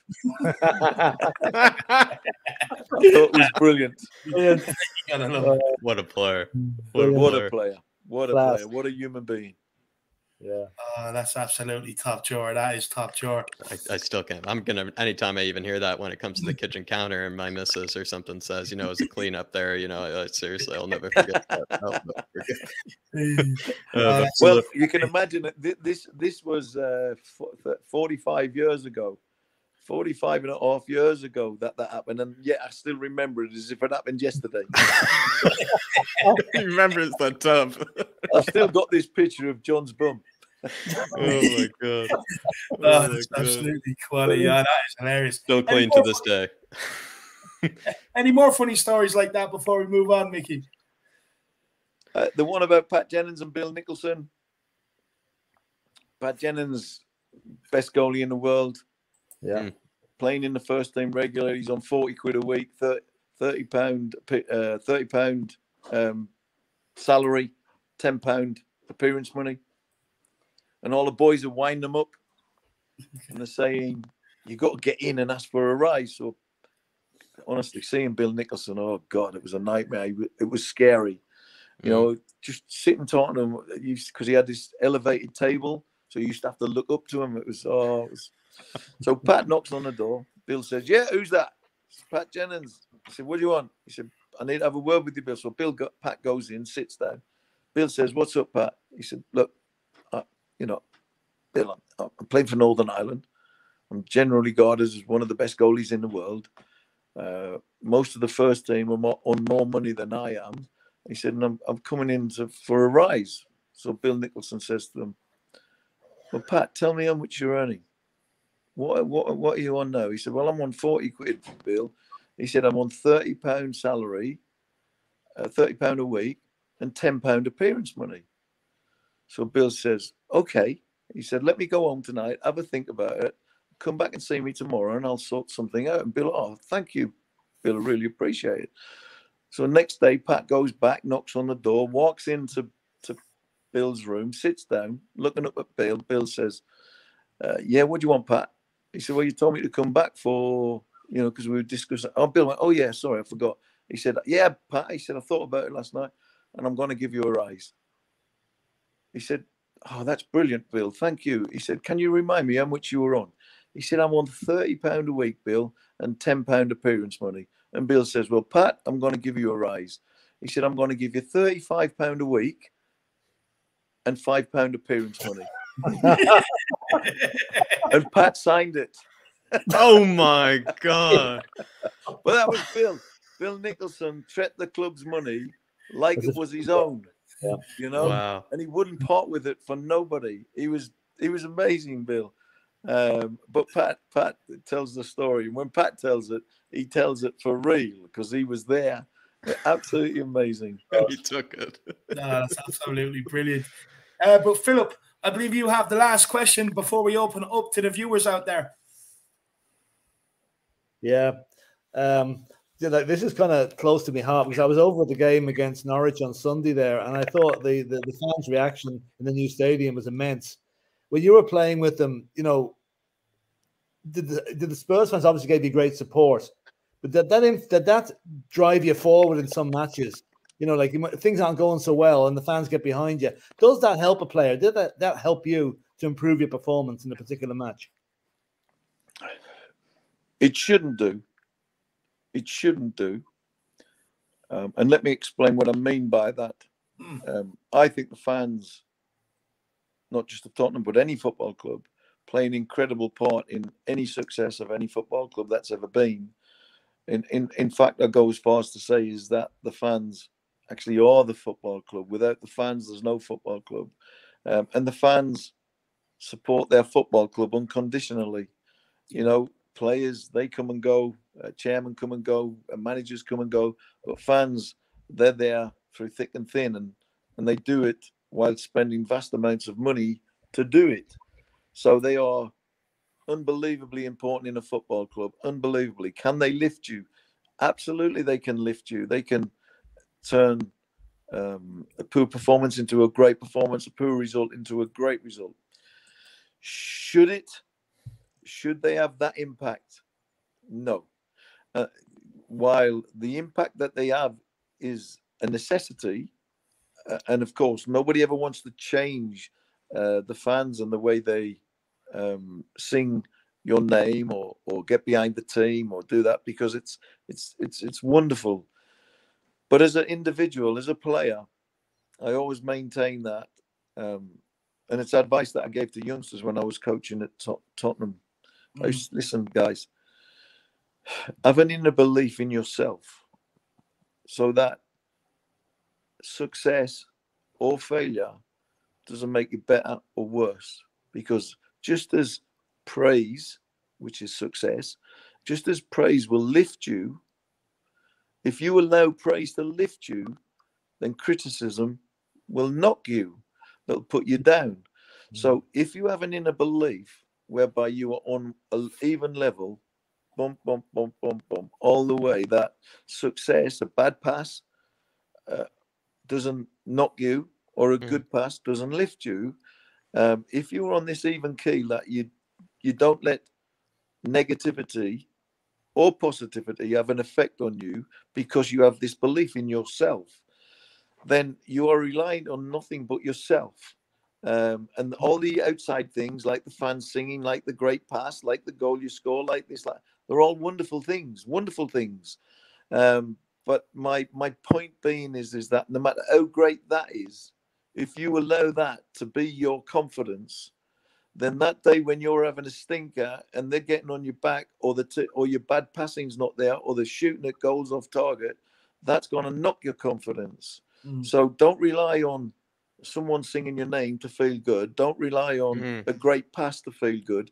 Rely on your inner self to feel good. And don't let a bad pass or someone booing you, because opposition always boo you. Don't let those things have a negative impact on the way you see yourself. And that's why I preached to youngsters that have an inner belief, an inner confidence in yourself that doesn't allow success or failure to dictate how you feel.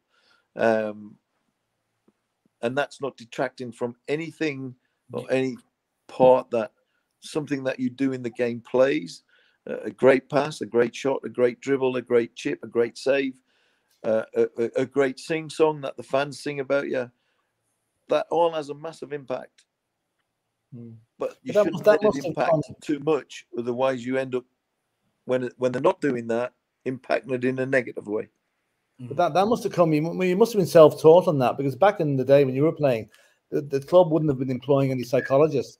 No, it's something it's something that I greatly believe in, and I learned from myself was that I probably learned it from my own self, from my own playing career, because I used to find ways of why when I'm brilliant, am I brilliant, and why when I'm crap, I'm a crap.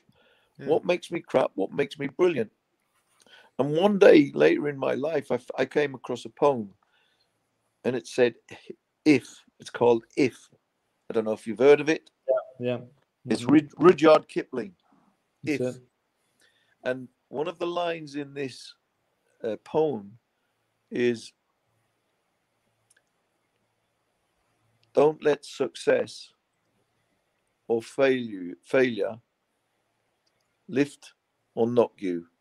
Yeah, meaning exactly what I've just said. You know, don't rely on praise to uplift you. You should be able to uplift yourself, because if praise is uplifting you, then criticism is going to knock you. And none of them should have so much of an influence over how you feel. And it's something that I believe in greatly, because you take a podcast, for instance, what we're doing now, this show. I could come on here and I could stutter and stammer for whatever reason. I maybe get lost for a word, or I can't find the word and I get stuck. And suddenly you lose confidence in what you're doing because you've had a failure. And then suddenly you're fluent in a story and you get confident because you're telling it great and people are laughing, so you feel uplifted. I don't feel neither. I don't get uplifted by a great story. I don't get knocked by a cock-up, because I believe that I have an inner belief that I'm an interesting person. What I have to say is you can listen to, and it's up to you whether you like what I say or whether you don't. But whether you like it or you don't like it won't affect how I tell it, because I don't let outside influences knock or lift my confidence. Good. Wow. Absolutely brilliant piece of life advice there as well for anybody out there. Absolutely amazing piece of life advice. But look, guys, before we do open up now for you guys out there that's viewing in to get your questions in, there is 160 is watching right now. So look, do get your questions in the chat. If you want to put it in the super chat, feel free to do that. But before we do, Micky, I have a question from my old lad, and he wants to know, who is the toughest player you came up against? The toughest player I ever played against was Ozzy Ardiles. Wow. He was clever. What made him so clever? He was clever. He knew my every move. He was 2 steps ahead of the game. Everywhere I went, he was there waiting. Every trick I tried, I sat in the dressing room thinking, he knows my game off by heart. He's going to be everywhere I want to go. He's going to be there. So I'm going to go somewhere different. Little did I know he was sitting in the dressing room next to me, playing against me, saying, he's a clever player, this Micky. He knows where he goes. I'm going to be there. And he knows whatever trick he tries, I'm going to be ready for it. But he's clever. He's going to change what he does. And he was waiting for me to change. So whatever I did, he was there waiting. He was unbelievably tough to play against. Wow. Those are too much mind games for me. That I would be demoralized by that. I'd be demoralized by that. Yeah, I'd love to hear that. So he's absolutely delighted. He's a big fan of Ozzy Ardiles as well. But Micky, Paul Markey says here, Micky is a Spurs legend, but does he have any thoughts on another wizard who preceded him, the marvelous Alfie Conn? Alfie Conn was, you know what, I've met Alfie on a few occasions since he retired in the last 3 or 4 years. I did a Q&A with him. And one of the things, I was so excited to be interviewing him. And I thought, I can't wait to talk about the moment that he sat on the ball against the great Leeds United team of the 70s. And he sat on the ball. So he was, as a player, he was incredibly flamboyant, incredibly confident, long flowing hair, looked just like he was born to be a top-notch footballer. When I asked him this question about sitting on the ball, I thought he was going to, if he was asking the question to me, Micky, when you sat on that ball against that great Leeds team, how did it feel? I would have said, listen, I sat on the ball because I wanted them to know that they didn't intimidate me. They weren't going to get that ball off me. Come and have a go, because when you lunge to get it, I'm not going to be here. I'd have been socks down, shirt out, come and get it, come on, come on. You know, that's how I would have described it. So I said to Alfie, Alfie, I've been waiting years to ask you this question. I said, you sat on the ball against that Billy Bremner, Johnny Giles. I mean, unbelievable, great players, but hard as nails as well. I said, tell me about it. He went, yeah, I sat on the ball. It was great. That was it. Didn't prolong his answer.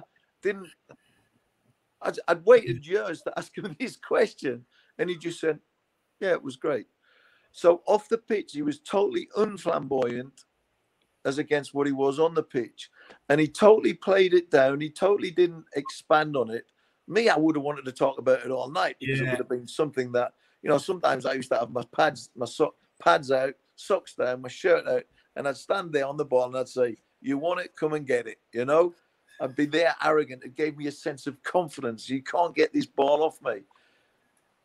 If you sit on the ball, you've got to be some kind of confident player. Yeah.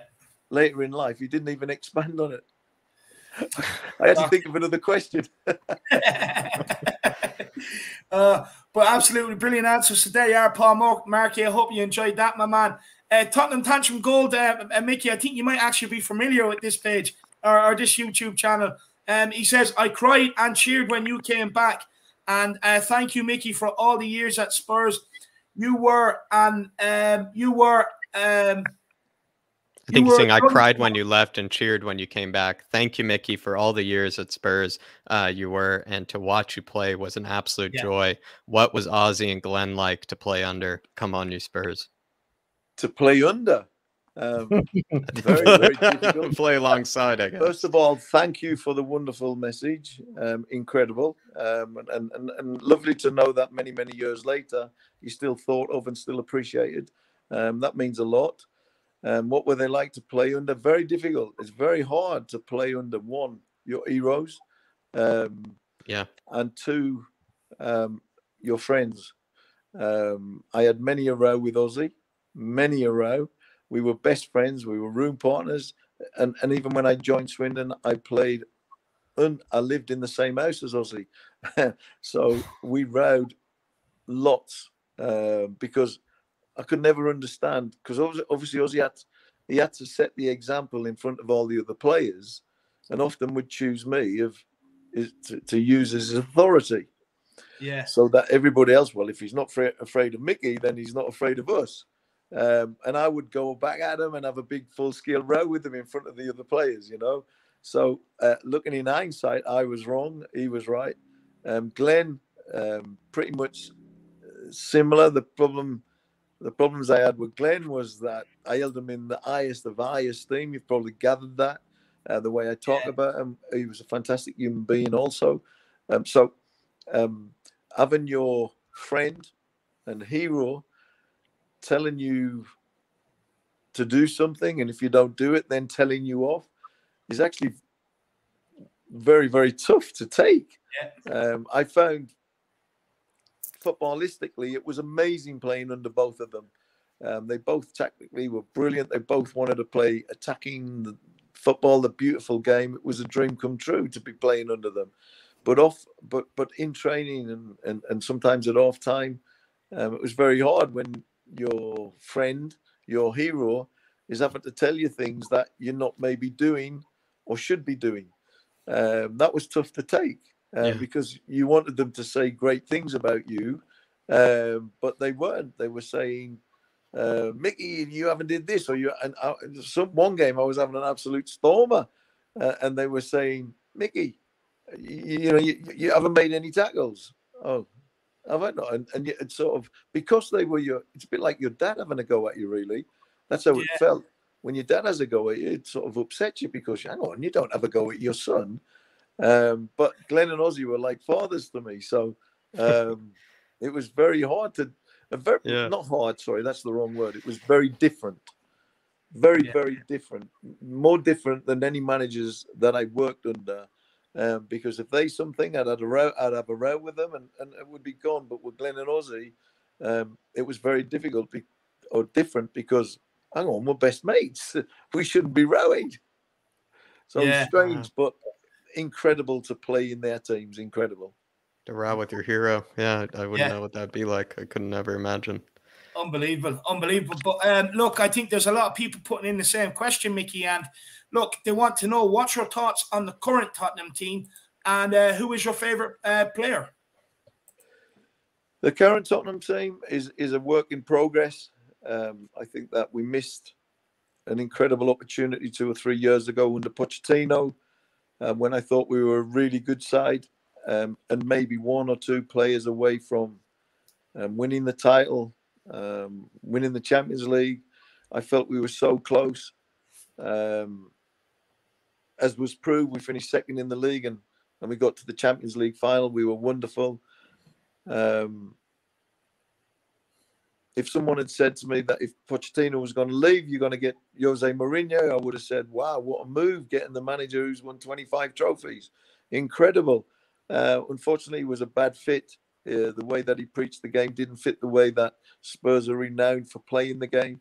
That was a bad fit. And then, of course, they brought Nuno in on the back of that, more because they couldn't get the people that they wanted. Nuno was a bit of a... played not dissimilar to Mourinho. So, again, he wasn't a great fit. This guy coming in now, Conte, I think he's going to be a revelation. His passion, his desire, his intensity is phenomenal. In fact, I find myself sometimes just watching him and not the game, because it's such an education watching him on the side of the pitch. The team itself, the team's got a way to go to find its way back to where we were a couple of years ago.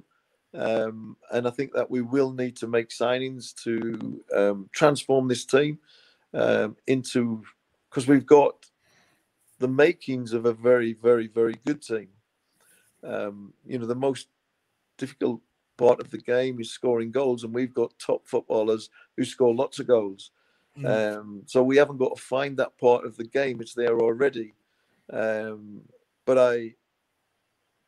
I've got incredibly high hopes of Conte, and I think that if he can rebuild 1 or 2 of the players who have been very good players in the past and maybe have just allowed themselves to lose a little bit of confidence or whatever, or lose a little bit of form, you hope that either they rebuild themselves or Conte helps rebuild them.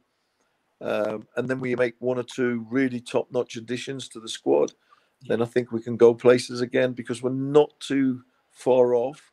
But it's still a long road. We're not even close to being where we should be at this moment in time. But I think that this time next year, under Conte, I really believe that this team will go places. Wow. Love that. Do you know what? I actually said this on the watch along the other day we done for the Norwich victory. I said, if we get top 4 this season, I'd be running out next season to put a fiver on Tottenham winning the league the following season, because I do believe we do great things with this current squad. And look, there is loads of questions. Just maybe quickly, what's your opinions on Harry Kane right now? Sometimes I feel very sorry for Harry, because he's such a great, great, great player. That he never gets any rest whatsoever. He plays year in, year out. He never gets a break, because he's England and the European Championships, the World Cup, etc., etc. So at some stage, the body needs a rest, and the mind, even more importantly, needs a bigger rest. Yeah. And sometimes I look at Harry and I feel like he looks a bit fatigued mentally. There's been signs that he's rediscovering his form. He's having little moments in the games where I think, wow, he's back on song. I mean, a couple of passes at the weekend there. When he chipped the keeper, Harry at his very best would have put that in the back of the net. Yeah. But listen, form is what's the word? Temporary. Class is permanent. Harry's class. He'll be back, and he's still a massive influence on our team, even despite the fact that he's not scoring goals. He still has a major part to play, because he'll occupy 2 or 3 players and allow someone else to find space and score the goal. But we need him at our best. If we're going to go and win trophies this season or next, we need Harry Kane at his very best. Yeah. And who's your favorite player currently, maybe just quickly in the squad? If you had to pick one, maybe you don't have one. I love Sonny. I think he's very exciting, and I love people who play the game with a smile on their face. Dele Alli was my favourite until he sort of lost his way. I can't figure out why he's lost his way. He's a shadow of the player that he was, but I don't want the club to sell him because I think that he's a kind of player that can make our team better.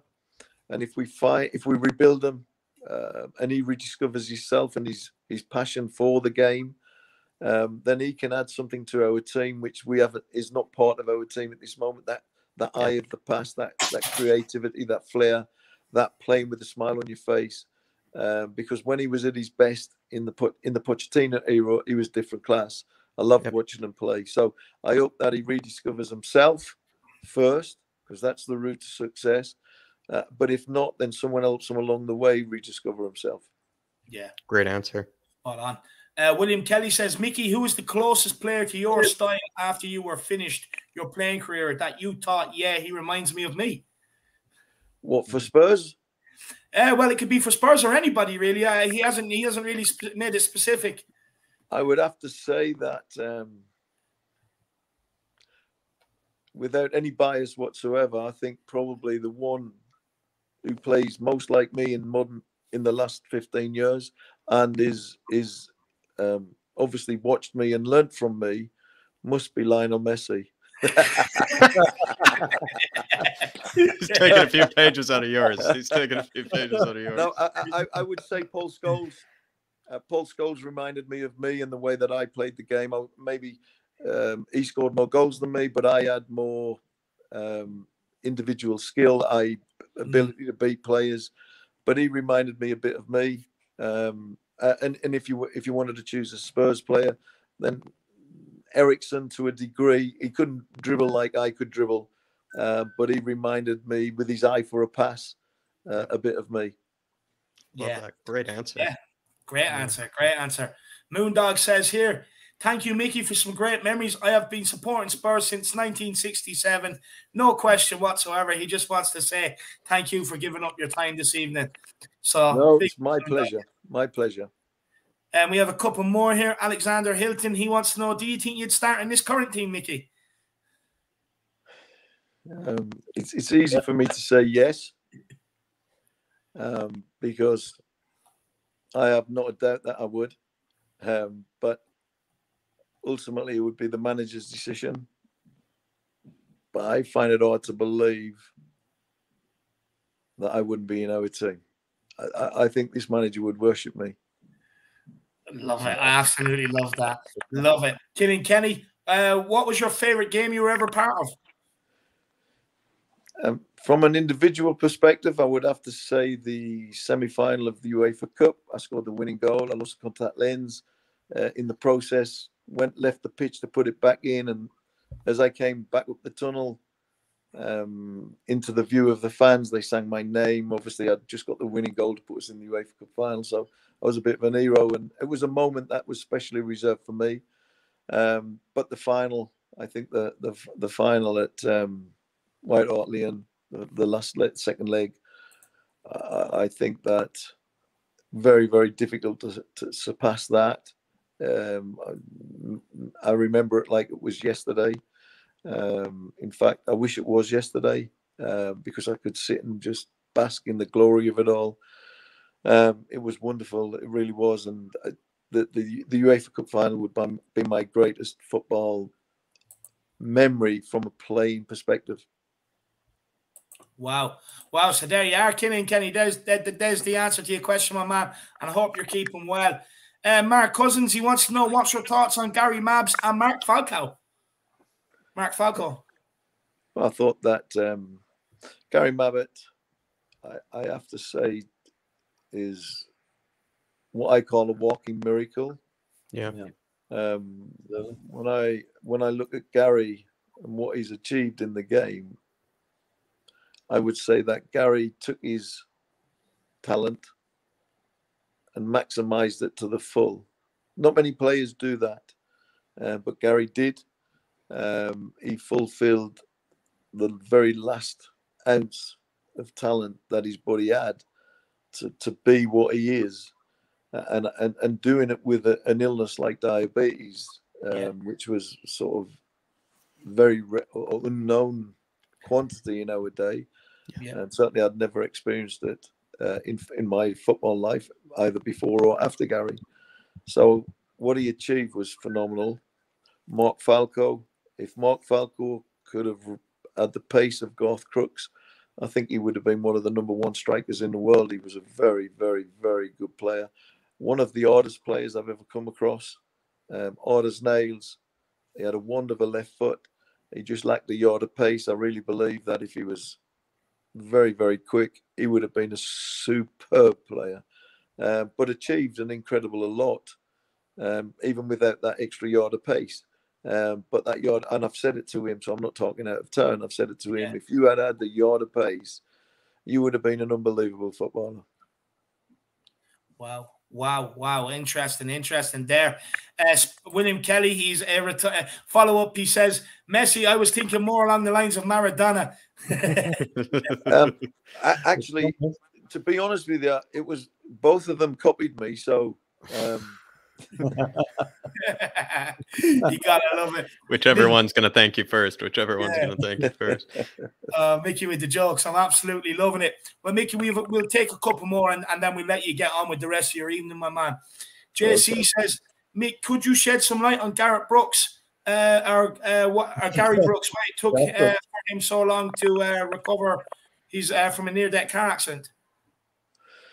I'm not sure he ever did recover, to be honest. Obviously, he damaged his lung. It made his. He was never the best runner in the world anyway. He was one of the quickest, but he never had a great deal of stamina. So when he punctured his lung in that car crash, it made life so much tougher for him. And I don't think he ever rediscovered himself. And unfortunately for Gary, he's had to live with this feeling that I'll never know what I could have been if I hadn't had this car crash, because his career was on the up and up when it came about, and I can't imagine how it would feel to have it cruelly snatched away from you, even though it didn't feel like it was snatched, because you still came back and you still played again, etc. But you were never ever the same player. So he's had to live with that all his life, and unfortunately, in his latter life, he's run into quite a few problems. He was a bit of a gambler, and I often wonder, did what happened to him sort of push him towards gambling? And he's encountered quite a lot of problems as a consequence of that. But it must be very tough, because gambling is a mental illness. But unfortunately, it's frowned upon, and it's not really regarded as an illness, but it is.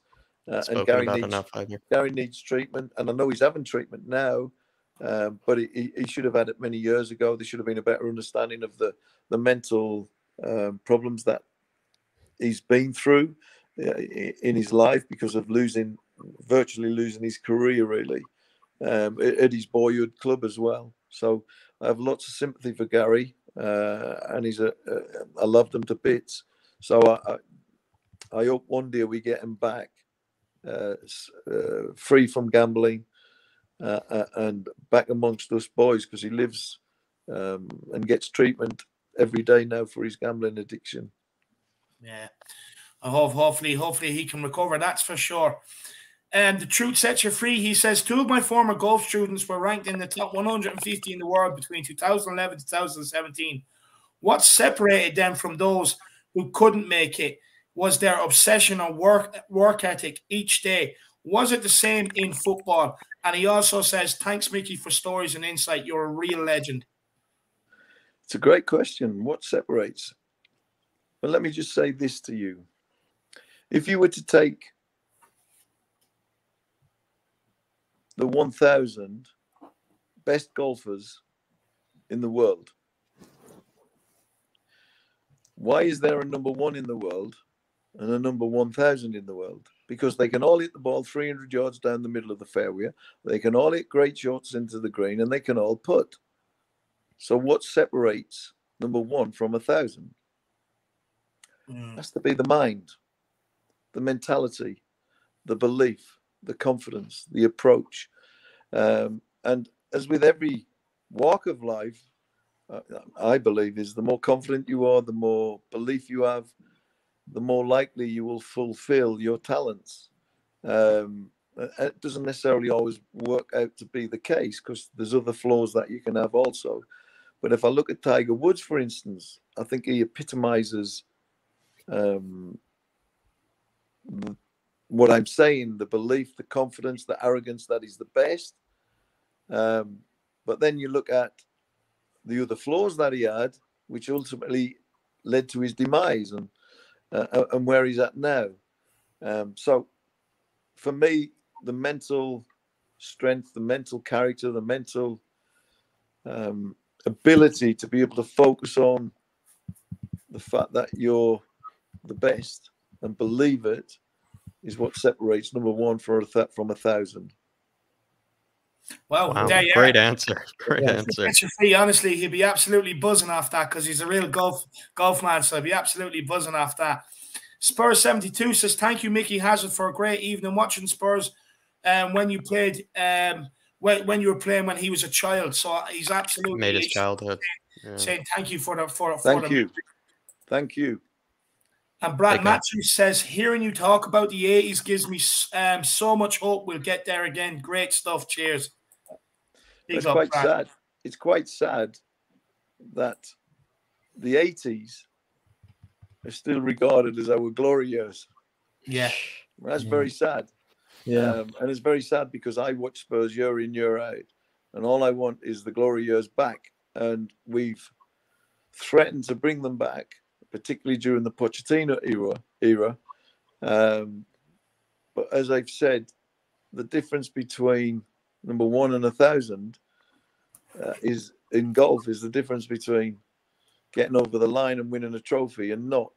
When you watch your best teams playing a cup final, it's like they think that they deserve to be there. It's only right that they should be there, and it's only right that they win it. That's the attitude they go out on the pitch with. Whereas the people who are not sort of so self-assured, they go out and almost apologize for being there. When the only way of going and getting over the line is to go there with the mentality that you're a winner, mentality that you're going to win, and mentality that you're the best. Yeah, absolutely spot on. And I think the key thing people can actually take away from this show today is the winning mentality, believing you're the best. Absolutely. And Micky, you've reiterated that throughout the whole podcast here. Absolutely brilliant. But look, maybe one, because we are called the Irish Hotspur, so maybe just a quick one for the Irish fans out there. Derek Hutchinson says, Micky, what's your thoughts on Tony Galvin? And then also, just for me, have you any Roy Keane stories? Tony Galvin, what a player. Adopted Irishman. He was a super player. He was a key cog, and he didn't get the recognition that the Glenn Ruddles and the Ozzy Ardelas and people like that got. But he was a player's player. He was appreciated, and the job he did by every single player on the pitch. And they knew that without him in the team, we lost a big part of the team. His work rate, his desire, his attitude, his willingness to just keep going and going and going was second to none. He was a very, very, very good player, Tony, and a key cog in what was a great team. So, yeah. Do I have any Roy Keane stories? Not really. Any honest opinions maybe on the guy? I'll have an honest opinion. I think he's incredible. I think that with Roy, you have to accept that this guy's a winner, and he epitomizes what a winner is, and he doesn't suffer fools gladly. So if you don't live up to his expectations of what a winner is, then that's not enough for him. Because he feels that, well, hang on, I don't ask you to do anything that I can't do or won't do. I don't demand of you that I don't demand of myself.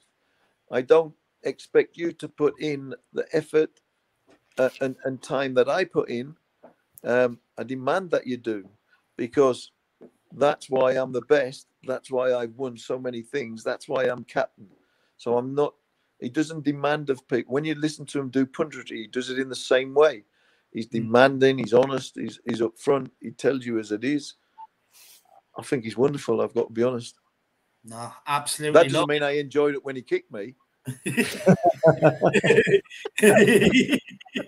Oh, absolutely love it. Absolutely love it. Right, Keane. He's known for kicking everybody. I love the guy too. But look, Micky, I want to say on behalf of all the followers out there and all your fans out there that are watching us right now, I want to say a massive, massive thank you for giving up your time this evening. I mean, it's so generous. You really didn't have to do it for us. So I want to say a massive thank you. But is there anything you want to say to maybe all your fans out there that have been watching in tonight? Can I just say, it's been an absolute pleasure, as it is to sit on any show with Spurs fans.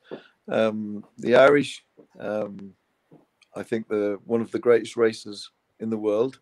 I think if you want to ever be made welcome in a country, go and visit Ireland.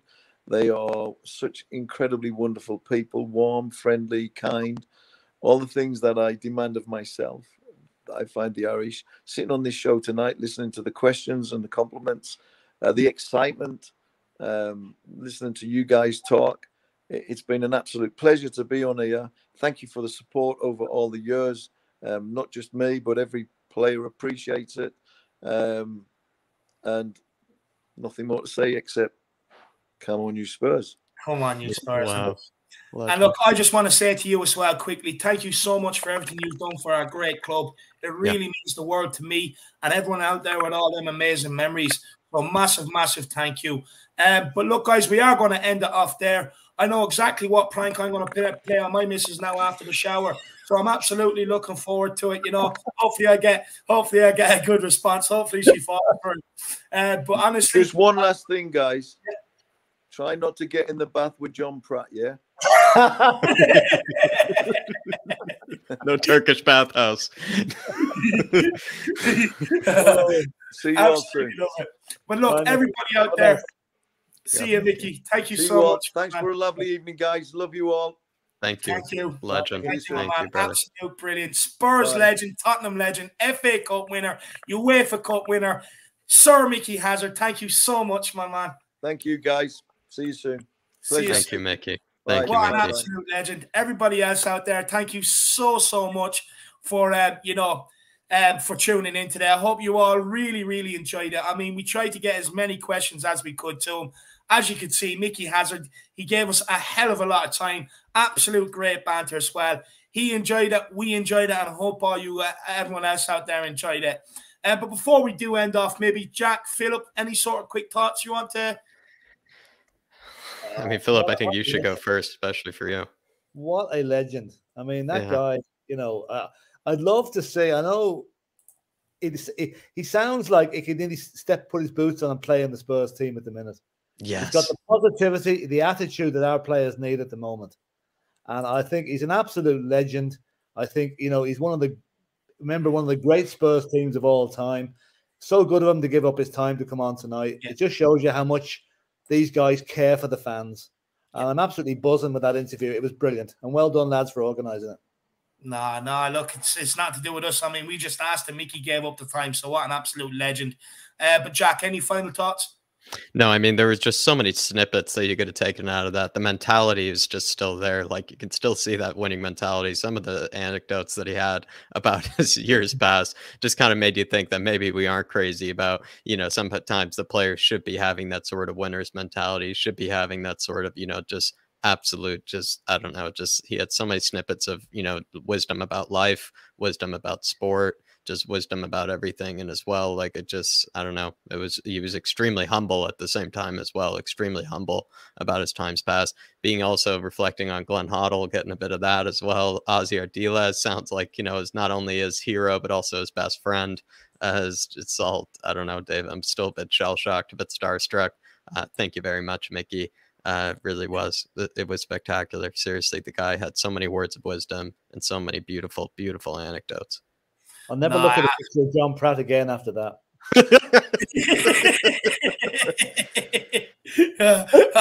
Absolutely quality story. I mean, that's my sort of banter. I was absolutely cracking up. I was loving it. I mean, what a man, what a legend.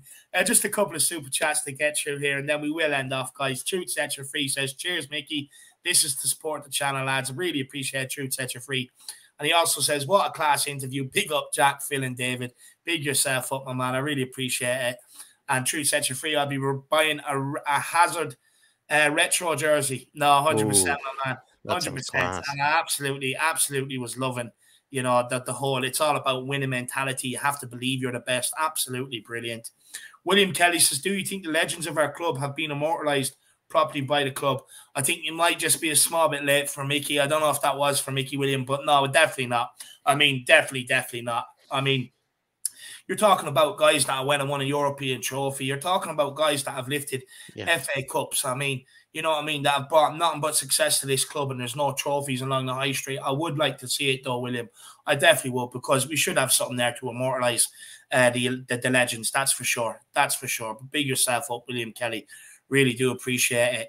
And the Truth Sets You Free says, from Manscaped adverts to Hazard interviews. Wow. Do you know what? I'll be honest with you. I still can't believe it. I'm still pinching myself. I'll be honest. For the first couple of minutes, I was like a big fangirl. I was bumbling over my words. I couldn't see straight. Yeah, I was fumbling over words and everything, and I was finding it hard to take it all in. But as we got on, I mean, absolutely amazing. I'm still pinching myself to this day. I mean, at the start of lockdown, you know, I was just a fan with no voice. We at Tottenham TV gave me the platform for a voice. I wanted more, set up this channel, and where it's after going from when I first started. I mean, it's beyond dreams. It is beyond dreams. And I know some bigger YouTubers, other people out there might look at me saying this and be like, what's he talking about? I mean, but honestly,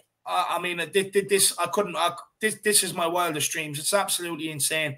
But look, we are going to end off there, guys. I want to say a massive thank you to everybody that tuned in. A massive thank you to everyone who smashed that like button. And if you haven't, make sure you do. A massive thank you to everyone who has smashed that subscribe button. If you haven't, make sure you do as well.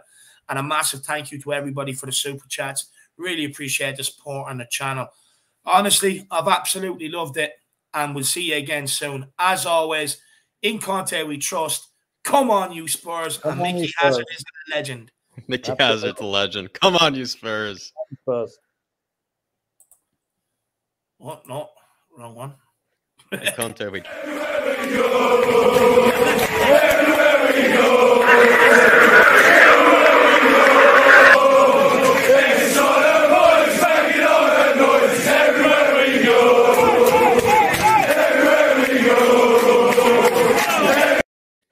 Just quickly before we do end off, Steve D, just in time, Stevie boy, just in time. He says, I can count on one hand how many times I super chat, but the 80s were my teenage years and they were golden years. Thanks, lads. And look, you know what? This is for all you guys out there as well. I actually forgot to say this. How dare me?